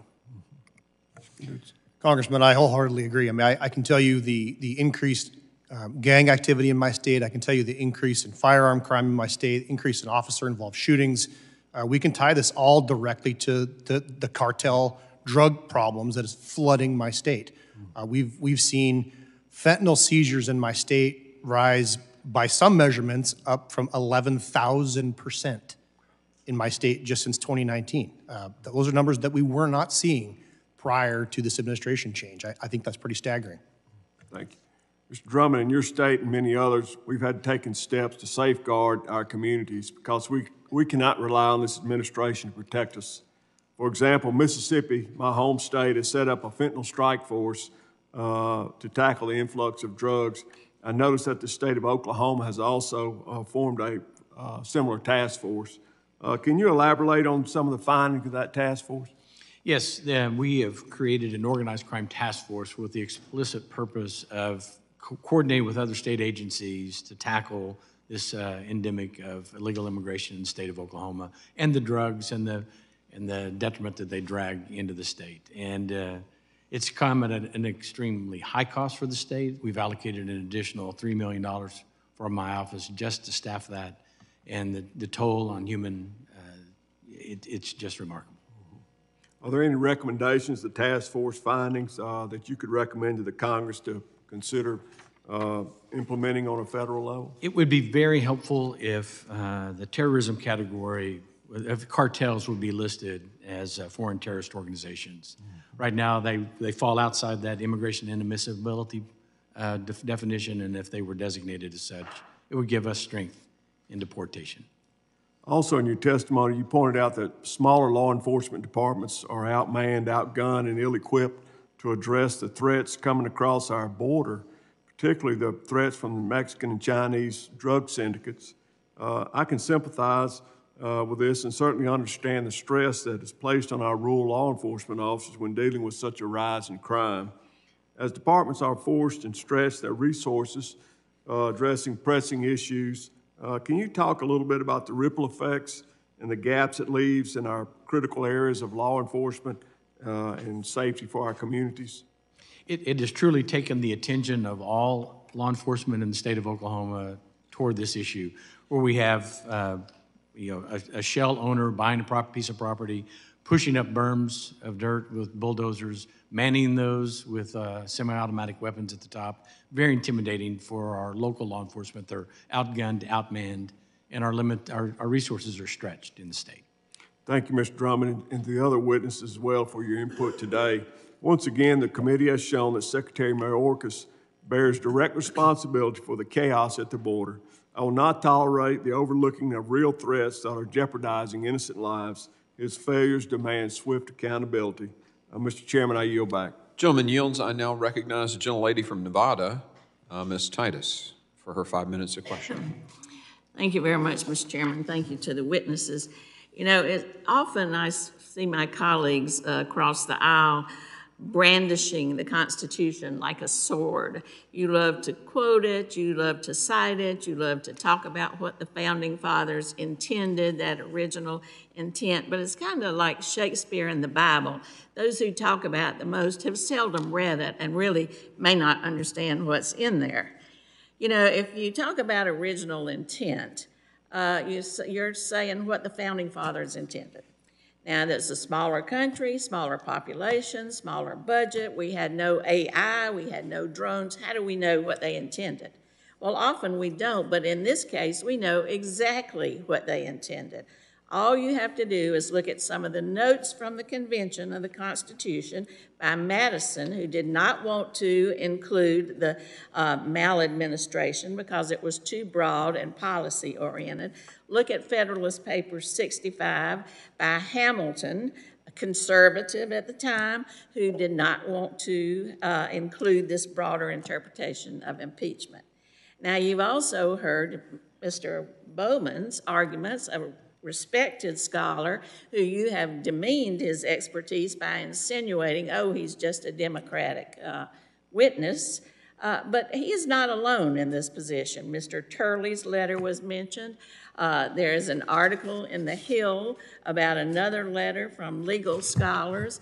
This is a group of legal scholars who wrote a letter to our chairman and the leadership of the House, Speaker Johnson, that says their proposed grounds for impeaching Mayorkas are the stuff of ordinary policy disagreement in the field of immigration enforcement. They go on to say that this is inappropriate. They admit they have varying views on the wisdom and success of Mayorkas' work on the immigration policy, but they say you cannot have impeachment based on this policy. It is a, I quote, stark departure from the Constitution. Now, these legal scholars included in this letter are Donald Ayer, who served as U.S. Deputy Attorney General under George H.W. Bush, Stuart Gerson, who served as acting U.S. Attorney General during Clinton and also served in the Justice Department under Bush. You have Mr. Turley also included in this. There's even a quote by Dershowitz who says that this is inappropriate use of impeachment. So Mr. Bowman, with his expertise, does not stand alone in condemning this use of impeachment for political reasons. Now, I look at this resolution that we're supposed to be considering that was offered by Ms. Taylor Greene, and aside from the fact that it's got some punctuation and grammatical errors, it lists some ways that the Secretary has been effective in the amount of fentanyl that has been seized at the border, the number of people who were caught on the terrorist watch list before they came into the country. Those are all evidence that he is carrying out his duty. What I don't see anywhere in this resolution, nor have I heard from any of my colleagues, nor any of our attorneys general, is how impeaching the Secretary is going to solve all these problems. How's it going to get rid of these illegal grow places in Oklahoma? How's it going to get rid of all the terrorists who are coming into Missouri? How is it going to solve the fentanyl problem in these other, whatever other state, Montana, because we've gotten rid of Mr. Mayorkas. If anybody can add that and tell us how getting rid of him is going to make a difference, I'd like to hear it. We hear over in the Senate, Mr. Lankford, Senator Lankford, who is a Republican, saying, well, you can just switch one secretary for another. It's not going to make any difference. So perhaps we could talk about how getting rid of Mr. Mayorkas through this impeachment process is going to make a difference. I hear nothing. Did you want, does the gentlelady yield? No, I'm not going to. Okay, all right. So since I gave you, I'd gladly answer the question. I gave you an opportunity. I gave you an, okay, I'll yield. Okay, all right. Well, in my previous testimony, I've shared that the policies that he's implemented has allowed the cartels, and actually Merrick Garland agreed with this, that they're flooding the crossing sites, tying up the Border Patrol, causing them to concentrate, and then the fentanyl and the other things are coming across the border outside. Now, I get the argument that's often made about what's captured is mostly captured at the crossing site. I can take my time back. Okay, all right. Mr. Chairman. You're not answering my question, how getting rid of Mayorkas is going to solve these problems. What you really want to do is get rid of President Biden. You want to get rid of President Biden, and then perhaps you can put your own secretary in there that will come up with different policy. But just impeaching Mayorkas, we'll have another appointment of another secretary who follows the policy of the administration, and you won't like that either. So thank you, Mr. Bowman, for your expertise, and I yield back. The gentlelady yields. I now recognize the gentleman from New York, Mr. D'Esposito, for his 5 minutes question. Well, thank you, Mr. Chairman. And it's clear that the disapproval of the policies of Joe Biden and and Secretary Mayorkas are not just specific to Republicans or conservatives. The numbers that were shared by my good friend from New York, Mr. Lalotta, 75% of people have said that the border is the biggest issue facing this country. You talk about numbers. Fiscal year 21, since fiscal year 21, 8,542,000 people have come across our borders. Over 3 million in fiscal year 23. In November, 308,000 and change, 242,000 at our southern border. 312 terrorists who have come across on our terror watch list in fiscal year 21. 1.8 million gotaways that we know about, and many more that we don't.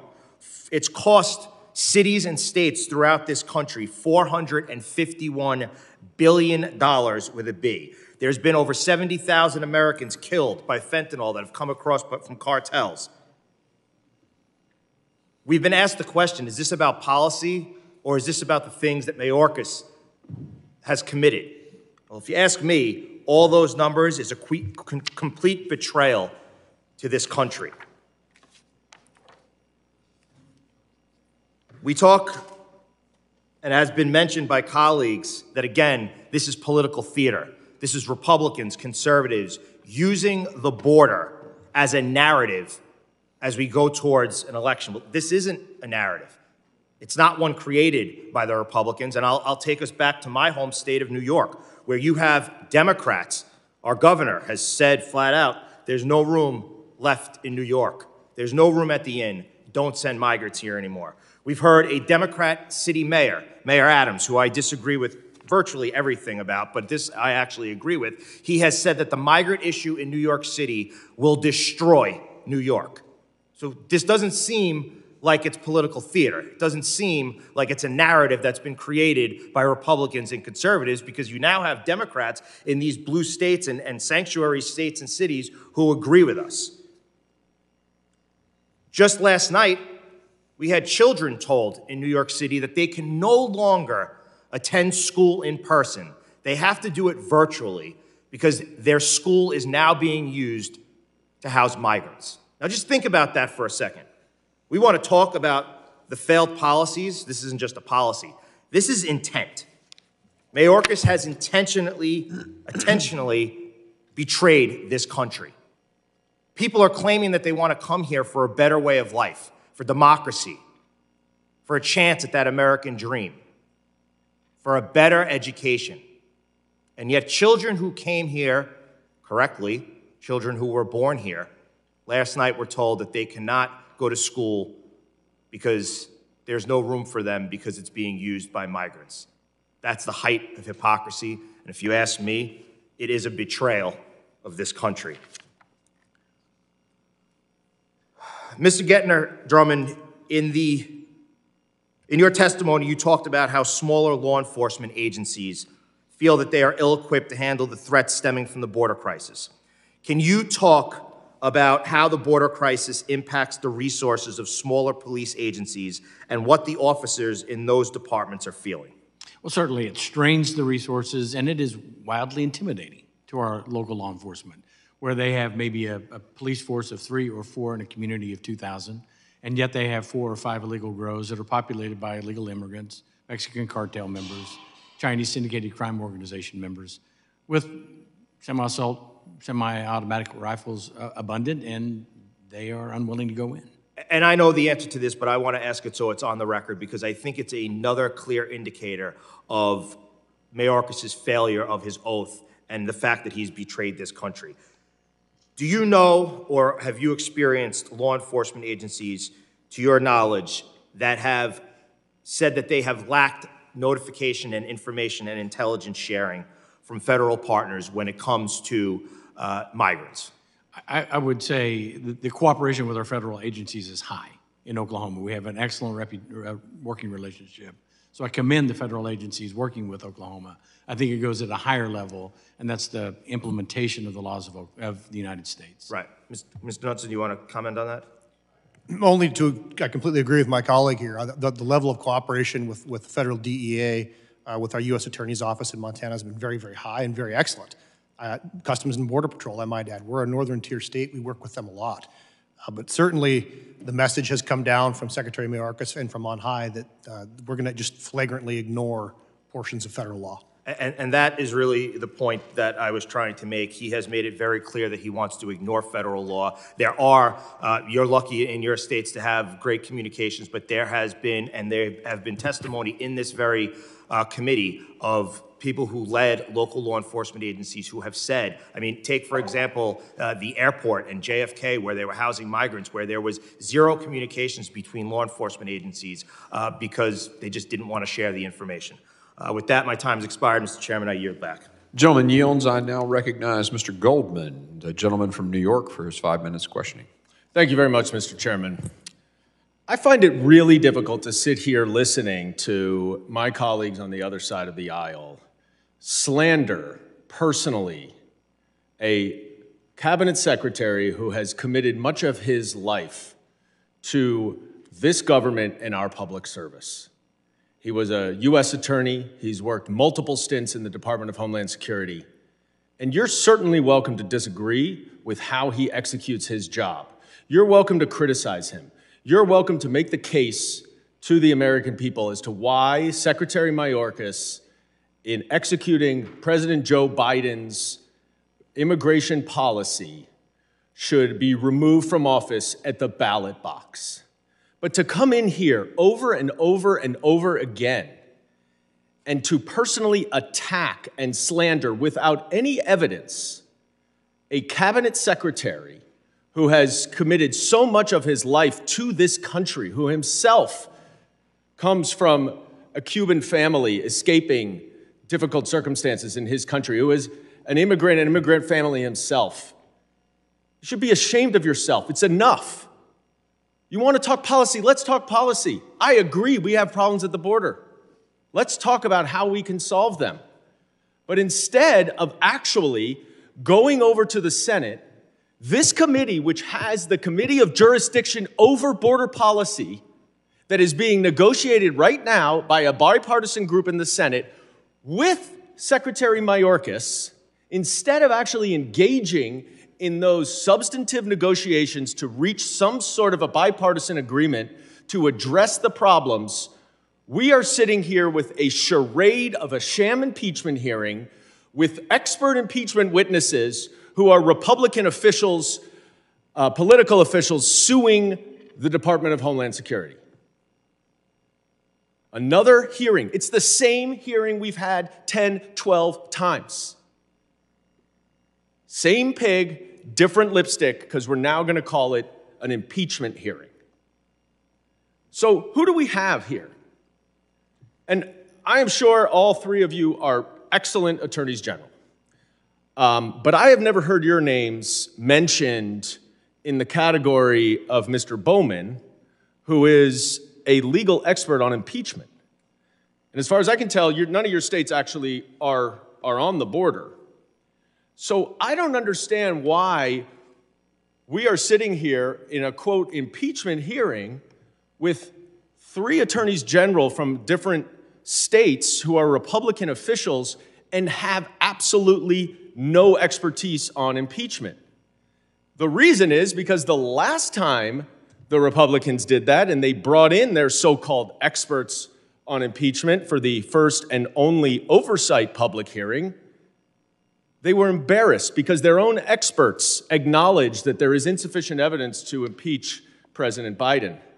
So who do we have here? We have attorneys general who are suing Secretary Mayorkas and the government to stop him from implementing his policy to address the issues at the border. That's right. So one rule that the department has implemented was the asylum processing rule, which would allow asylum officers, rather than immigration courts, to decide asylum applications for those placed in expedited removal to significantly expedite the process. That might reduce the backlog. That might create a disincentive to come. That's something that Secretary Mayorkas did to address the border. No, you sued him to stop him from doing that. How about the circumvention rule? Or that is the circumvention, excuse me. How about the the asylum circumvention rule, which says that you have to either appear at a port of entry or have first sought asylum from a neighboring country. That would reduce the people who could apply for asylum. No, you sued them. You sued them to stop them from doing that.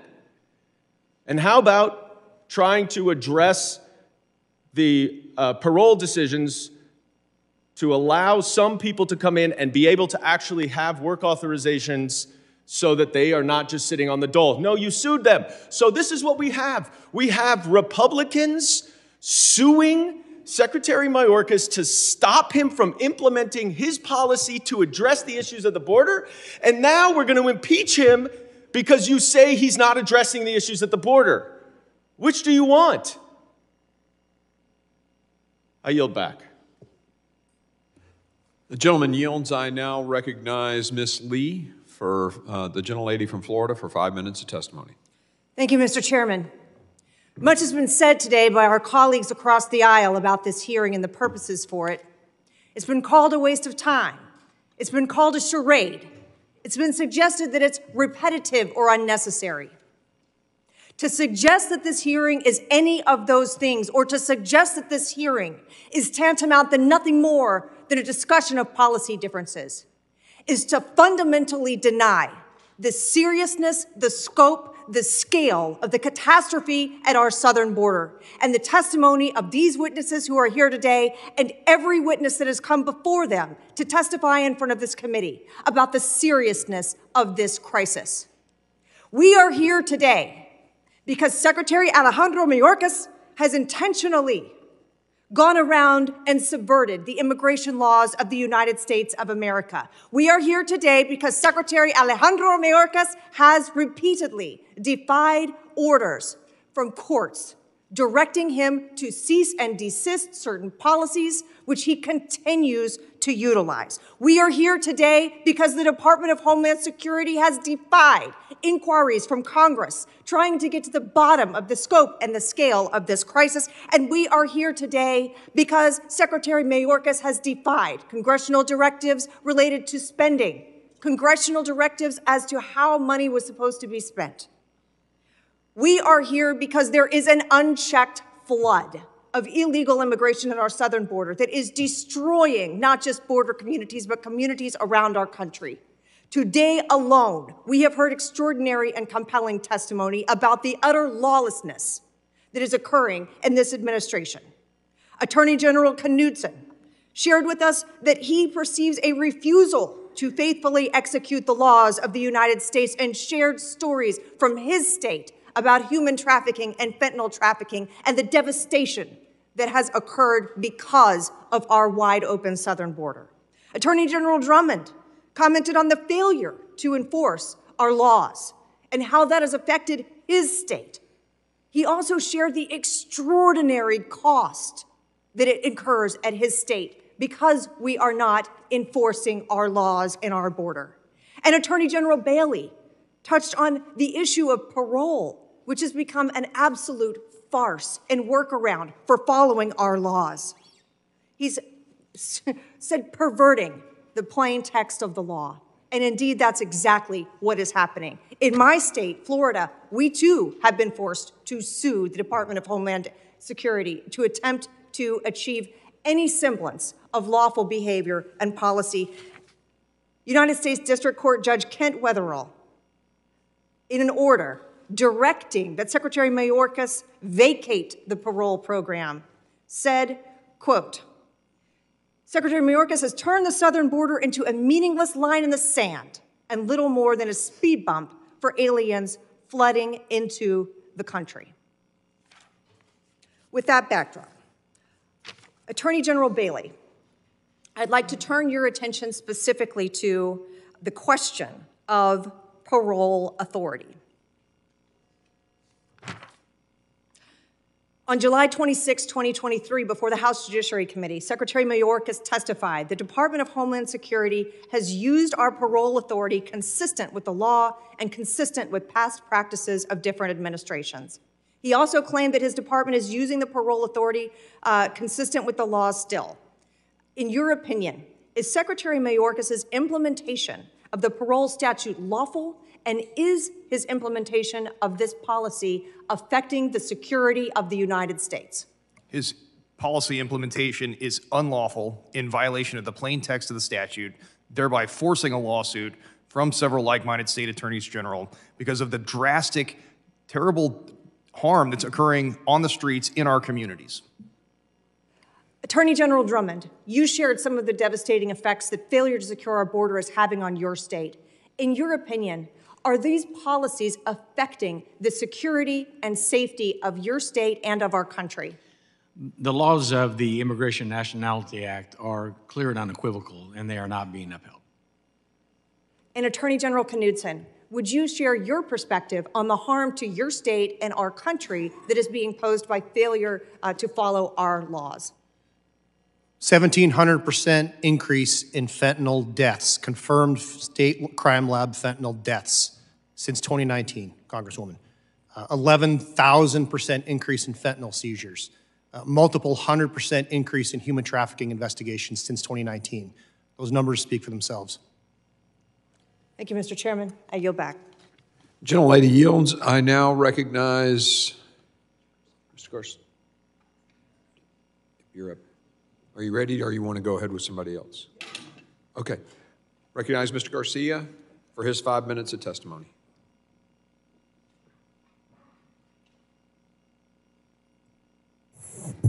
Thank you, Mr. Chairman.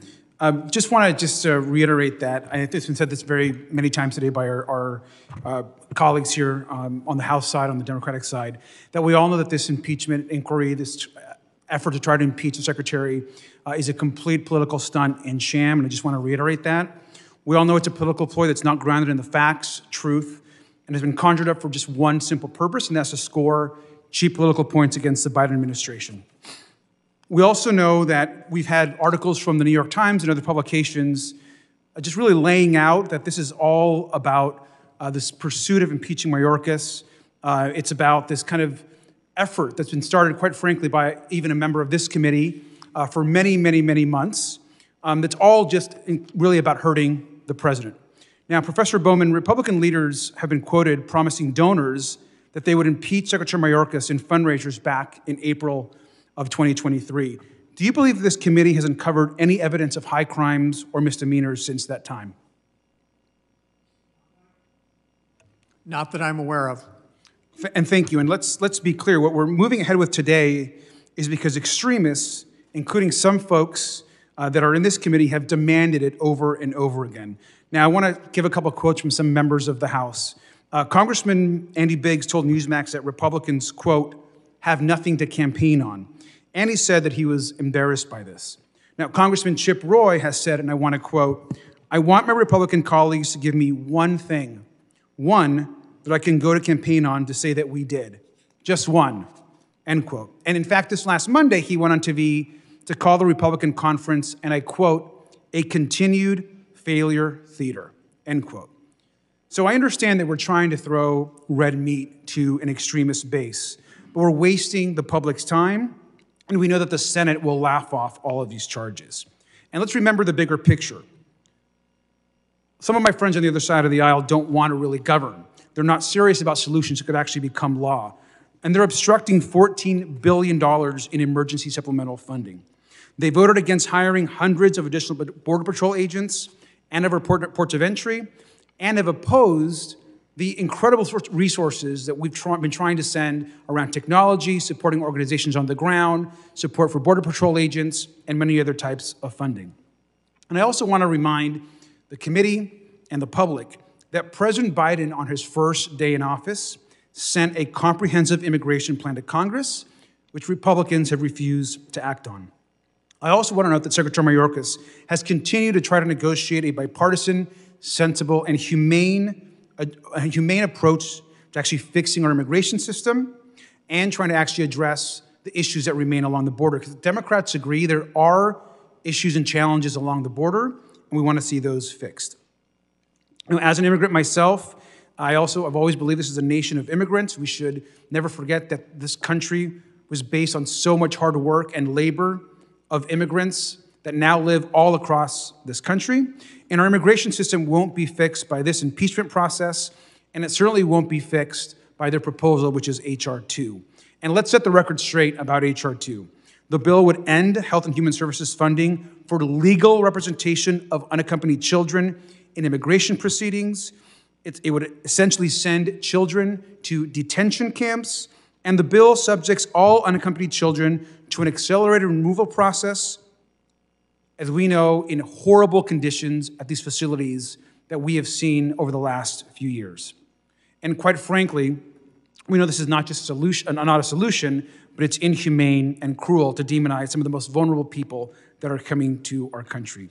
We want to address the root causes of migration. We want to ensure that legal pathways are followed. We want to make sure that folks receive the support they need back in their home countries. And we certainly don't want to defund organizations like Catholic Charities that would rip away aid to communities and to migrants across our country and along our border. The idea that our border problems, which have needed a bipartisan solution for decades, would be solved by H.R. 2 is just not true. It's an anti-immigrant policy, and we should reject it. Thank you, and I yield back. The gentleman yields. I now recognize Mr. Luttrell for the gentleman from Texas for his 5 minutes questioning. Thank you, Mr. Chairman. Thank you all for coming here today. Mr. Bowman, I appreciate and respect your opening statements, where it's probably the most educated I've been on where it comes to constitutional law and the process that we're in right now. So thank you for that education. My first question for you, sir, is can you give me the definition of a high crime and misdemeanor?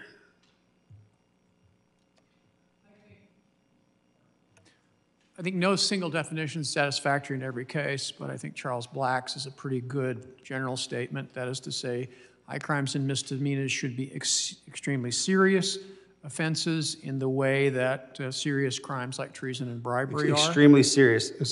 Second, let me go off of that one, sir. That's a great point. Is the selling of fentanyl inside the United States causing hundreds of thousands of deaths over the past years considered a high crime in your opinion? I'm unaware that the Secretary has sold any fentanyl. No, I'm not directing that to the Secretary. I'm asking you, is the selling of fentanyl inside the United States, killing hundreds of thousands of Americans over the years, would that be considered a high crime? If you could establish that. Boy, that's a yes answer all day long. If you don't say yes, that's bad juju. Did that, possibly. All right, so let me ask you this one. I'm aware of no evidence that ever happened. There's no evidence that hundreds of thousands of people over the past few years have died from fentanyl overdoses? I'm unaware of any evidence that Secretary Mayorkas has ever sold. I'm not talking about Secretary Mayorkas. I'm talking about fentanyl deaths. That's what we're here to talk about, are we not, Congressman? Secretary Mayorkas? If you'll allow me to finish, if you'll answer my question, I'm getting to my point. It's your time, so you can, All right, so let me ask you this, since we're unhinged on the fentanyl deaths. Do you consider slavery a high crime? Is there any evidence that Secretary Mayorkas has enslaved anyone? This is getting a little bit more complicated than I thought it was going to be. I want to know if I'm supposed to go back to the folks in my district and tell them that the individual responsible for securing the American borders is falling short because the United States is one of the top countries on the planet for sex slaves. We lose 100,000 people a year to fentanyl overdoses, and the individual responsible for protecting us is Mr. Mayorkas. That's where I'm going with that. The fact that you didn't jump on top of and say that those things were absolutely involuntary, the worst things ever, is graphically disturbing to me. I pitched that one up as a softball, buddy, and you failed miserably. I'm from Texas. I feel this every day. And my colleagues and I, we have our disagreements, and I went down to the border with the other Republicans. I didn't have a polo on. I didn't get behind the podium. I talked to everybody down there that works down there. I talked to the ranchers, the citizens, and they tell me every single day that we are overwhelmed. And Ms. Titus brought up an amazing point. Yes, if we remove Mr. Mayorkas, Mr. Biden will put another Democratic member in that spot. We know that. I'm here for this reason. I'm sending a message that my people can no longer take it. We are dying by the droves. Every year I have to look at the mothers. I look at the mothers and fathers that lost their kids for fentanyl. I look at them every single day when I'm out in the district. And it's all coming across our southern border. Through the ports of entry. Yes, I got it. But if you're responsible for securing our borders, then you better act like it. And this individual is not. And that is the problem, sir. Period. In a discussion. These atrocities that we are seeing, you can't explain. 40 million people are enslaved on the planet. 40 million. And America is leading up top with that problem. And you ask where they come from, they come across our southern border and our northern border. And that, sir, is the responsibility of the secretary. And since he has failed to conduct his job for the past few years, we need somebody else. Now, I'm Mr. Mayorkas, I've chatted him up. He is a family man, he's a good man. And I'm gonna be crucified going back home and saying that. I've spoken to face to face. And I bet he adamantly would disagree on the fact that slavery is horrible. The fentanyl deaths are horrible. But there was a mother sitting in front of this committee months ago, last year, that sat there and looked at every single one of us. She lost her mother and her daughter to a coyote running through the town. Killed them both. She had to stand there in the emergency room while her daughter died. She looked us all in the face and said, you guys are absolutely doing nothing. You're doing nothing. So when we go to Mr. Mayorkas and say, hey, we need to act on this, and nothing's happening, sir, that is an absolute problem. I yield back. Gentleman yields. I now recognize Ms. Clark from New York, the gentlelady from New York, for her 5 minutes of testimony. Thank you, Mr. Chairman, and good afternoon. Let me first start by thanking our witnesses for joining us this afternoon, today. It's clear that MAGA Republican attempts to impeach Secretary Mayorkas have nothing to do with his performance and everything to do with the loyalty oath most of my colleagues on the other side of the aisle have sworn to Donald Trump.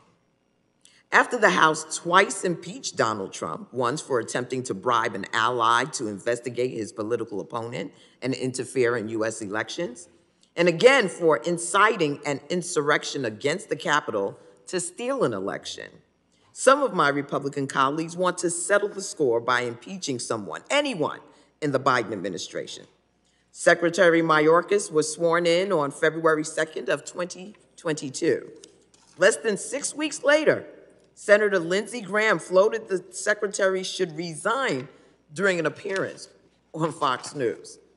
In May of 2021, Congressman Biggs appeared on The First and said that Secretary Mayorkas has got to go and introduced articles of impeachment of the secretary in August of that year. The secretary had not yet served 6 months.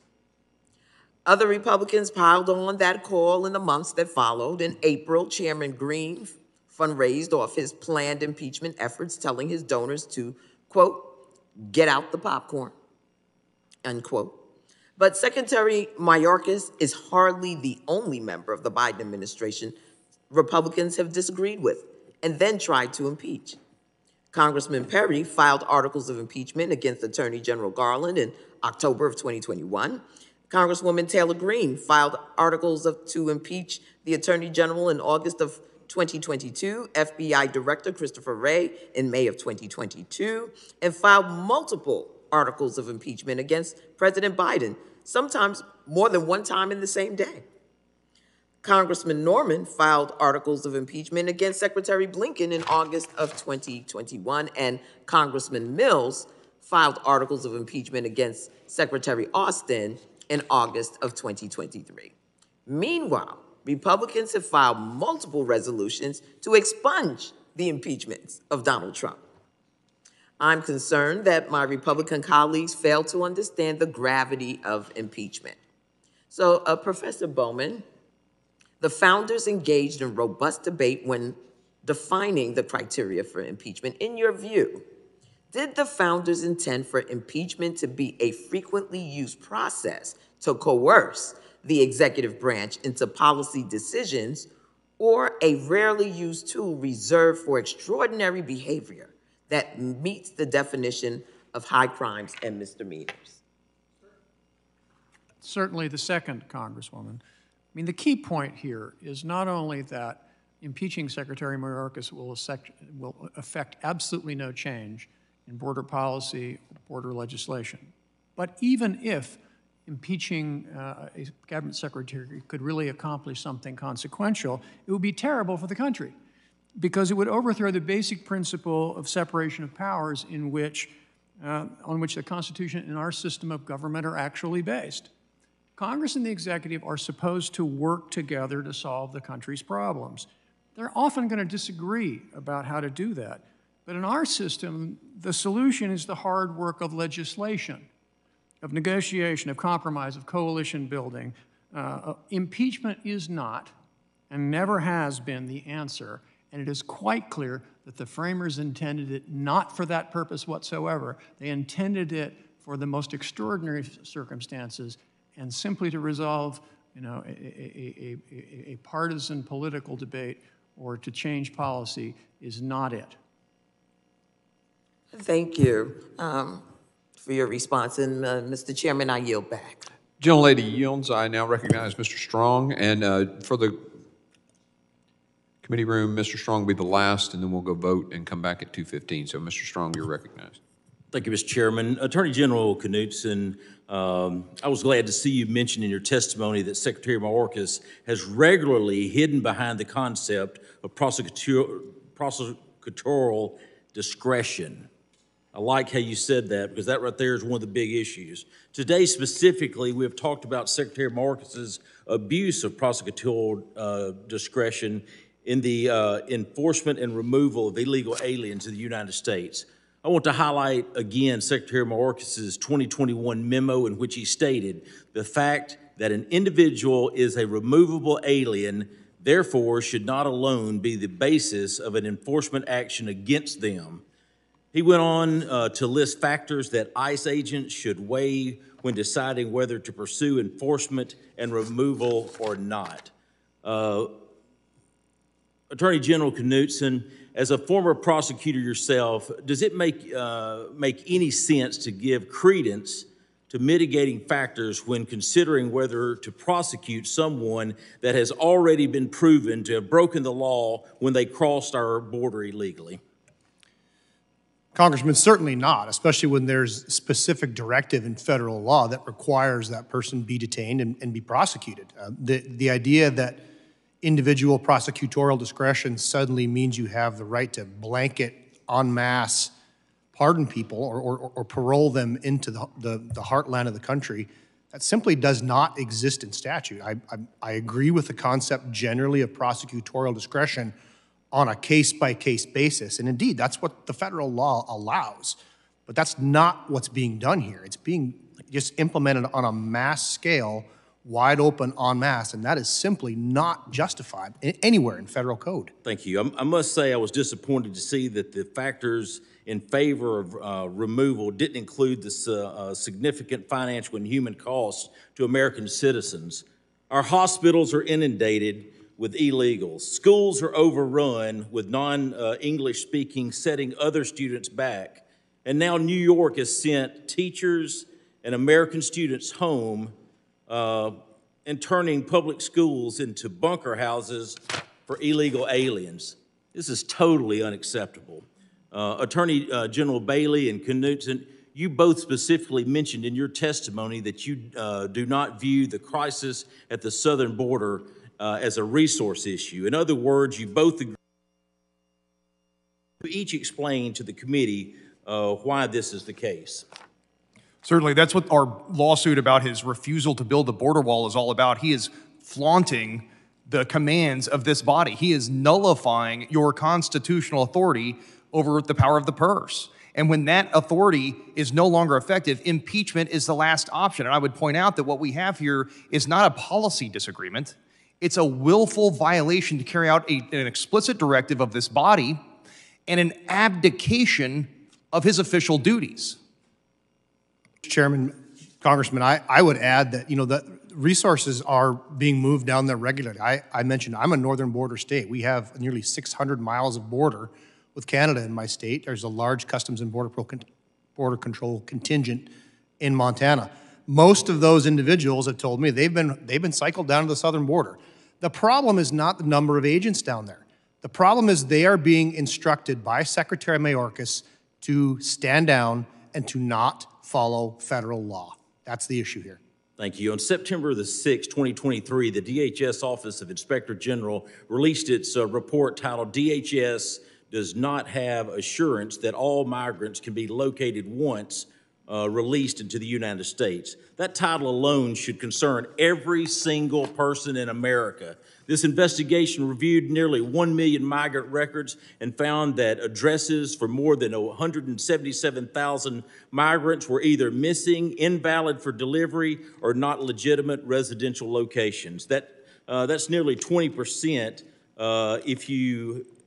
if you look at this, and that right there is totally unacceptable. We talk about leadership by the Secretary of Homeland Security. Well, you think about this. The first thing that I saw at the southern border on one of my many visits is I noticed 20,288 border wall panels in storage. I came back to D.C. and found out that those 20,288 panels being stored in 3 different states, costing the American taxpayer more than $300 million. This is how they solve or try to work to solve the problem at the southern border. This is totally unacceptable, and this is another reason that we're here. Mr. Bowman, you're a constitutional law expert. Should President Trump have been impeached for a Russian hoax where the Steele dossier was created and paid for by the Clinton campaign? What do you think about that? Should that have happened? What were you teaching in your classroom? Go ahead and answer the question, and then we'll, Mr. Chairman, I'll yield to you, because I know he doesn't want to answer that question. No, do you not want the gentleman? Okay. All right, the gentleman yields. We will recess now until 2:15. We have 2 votes. I need to chat real quick with the witnesses just to make sure that you guys can stay. We're in recess. 2:15.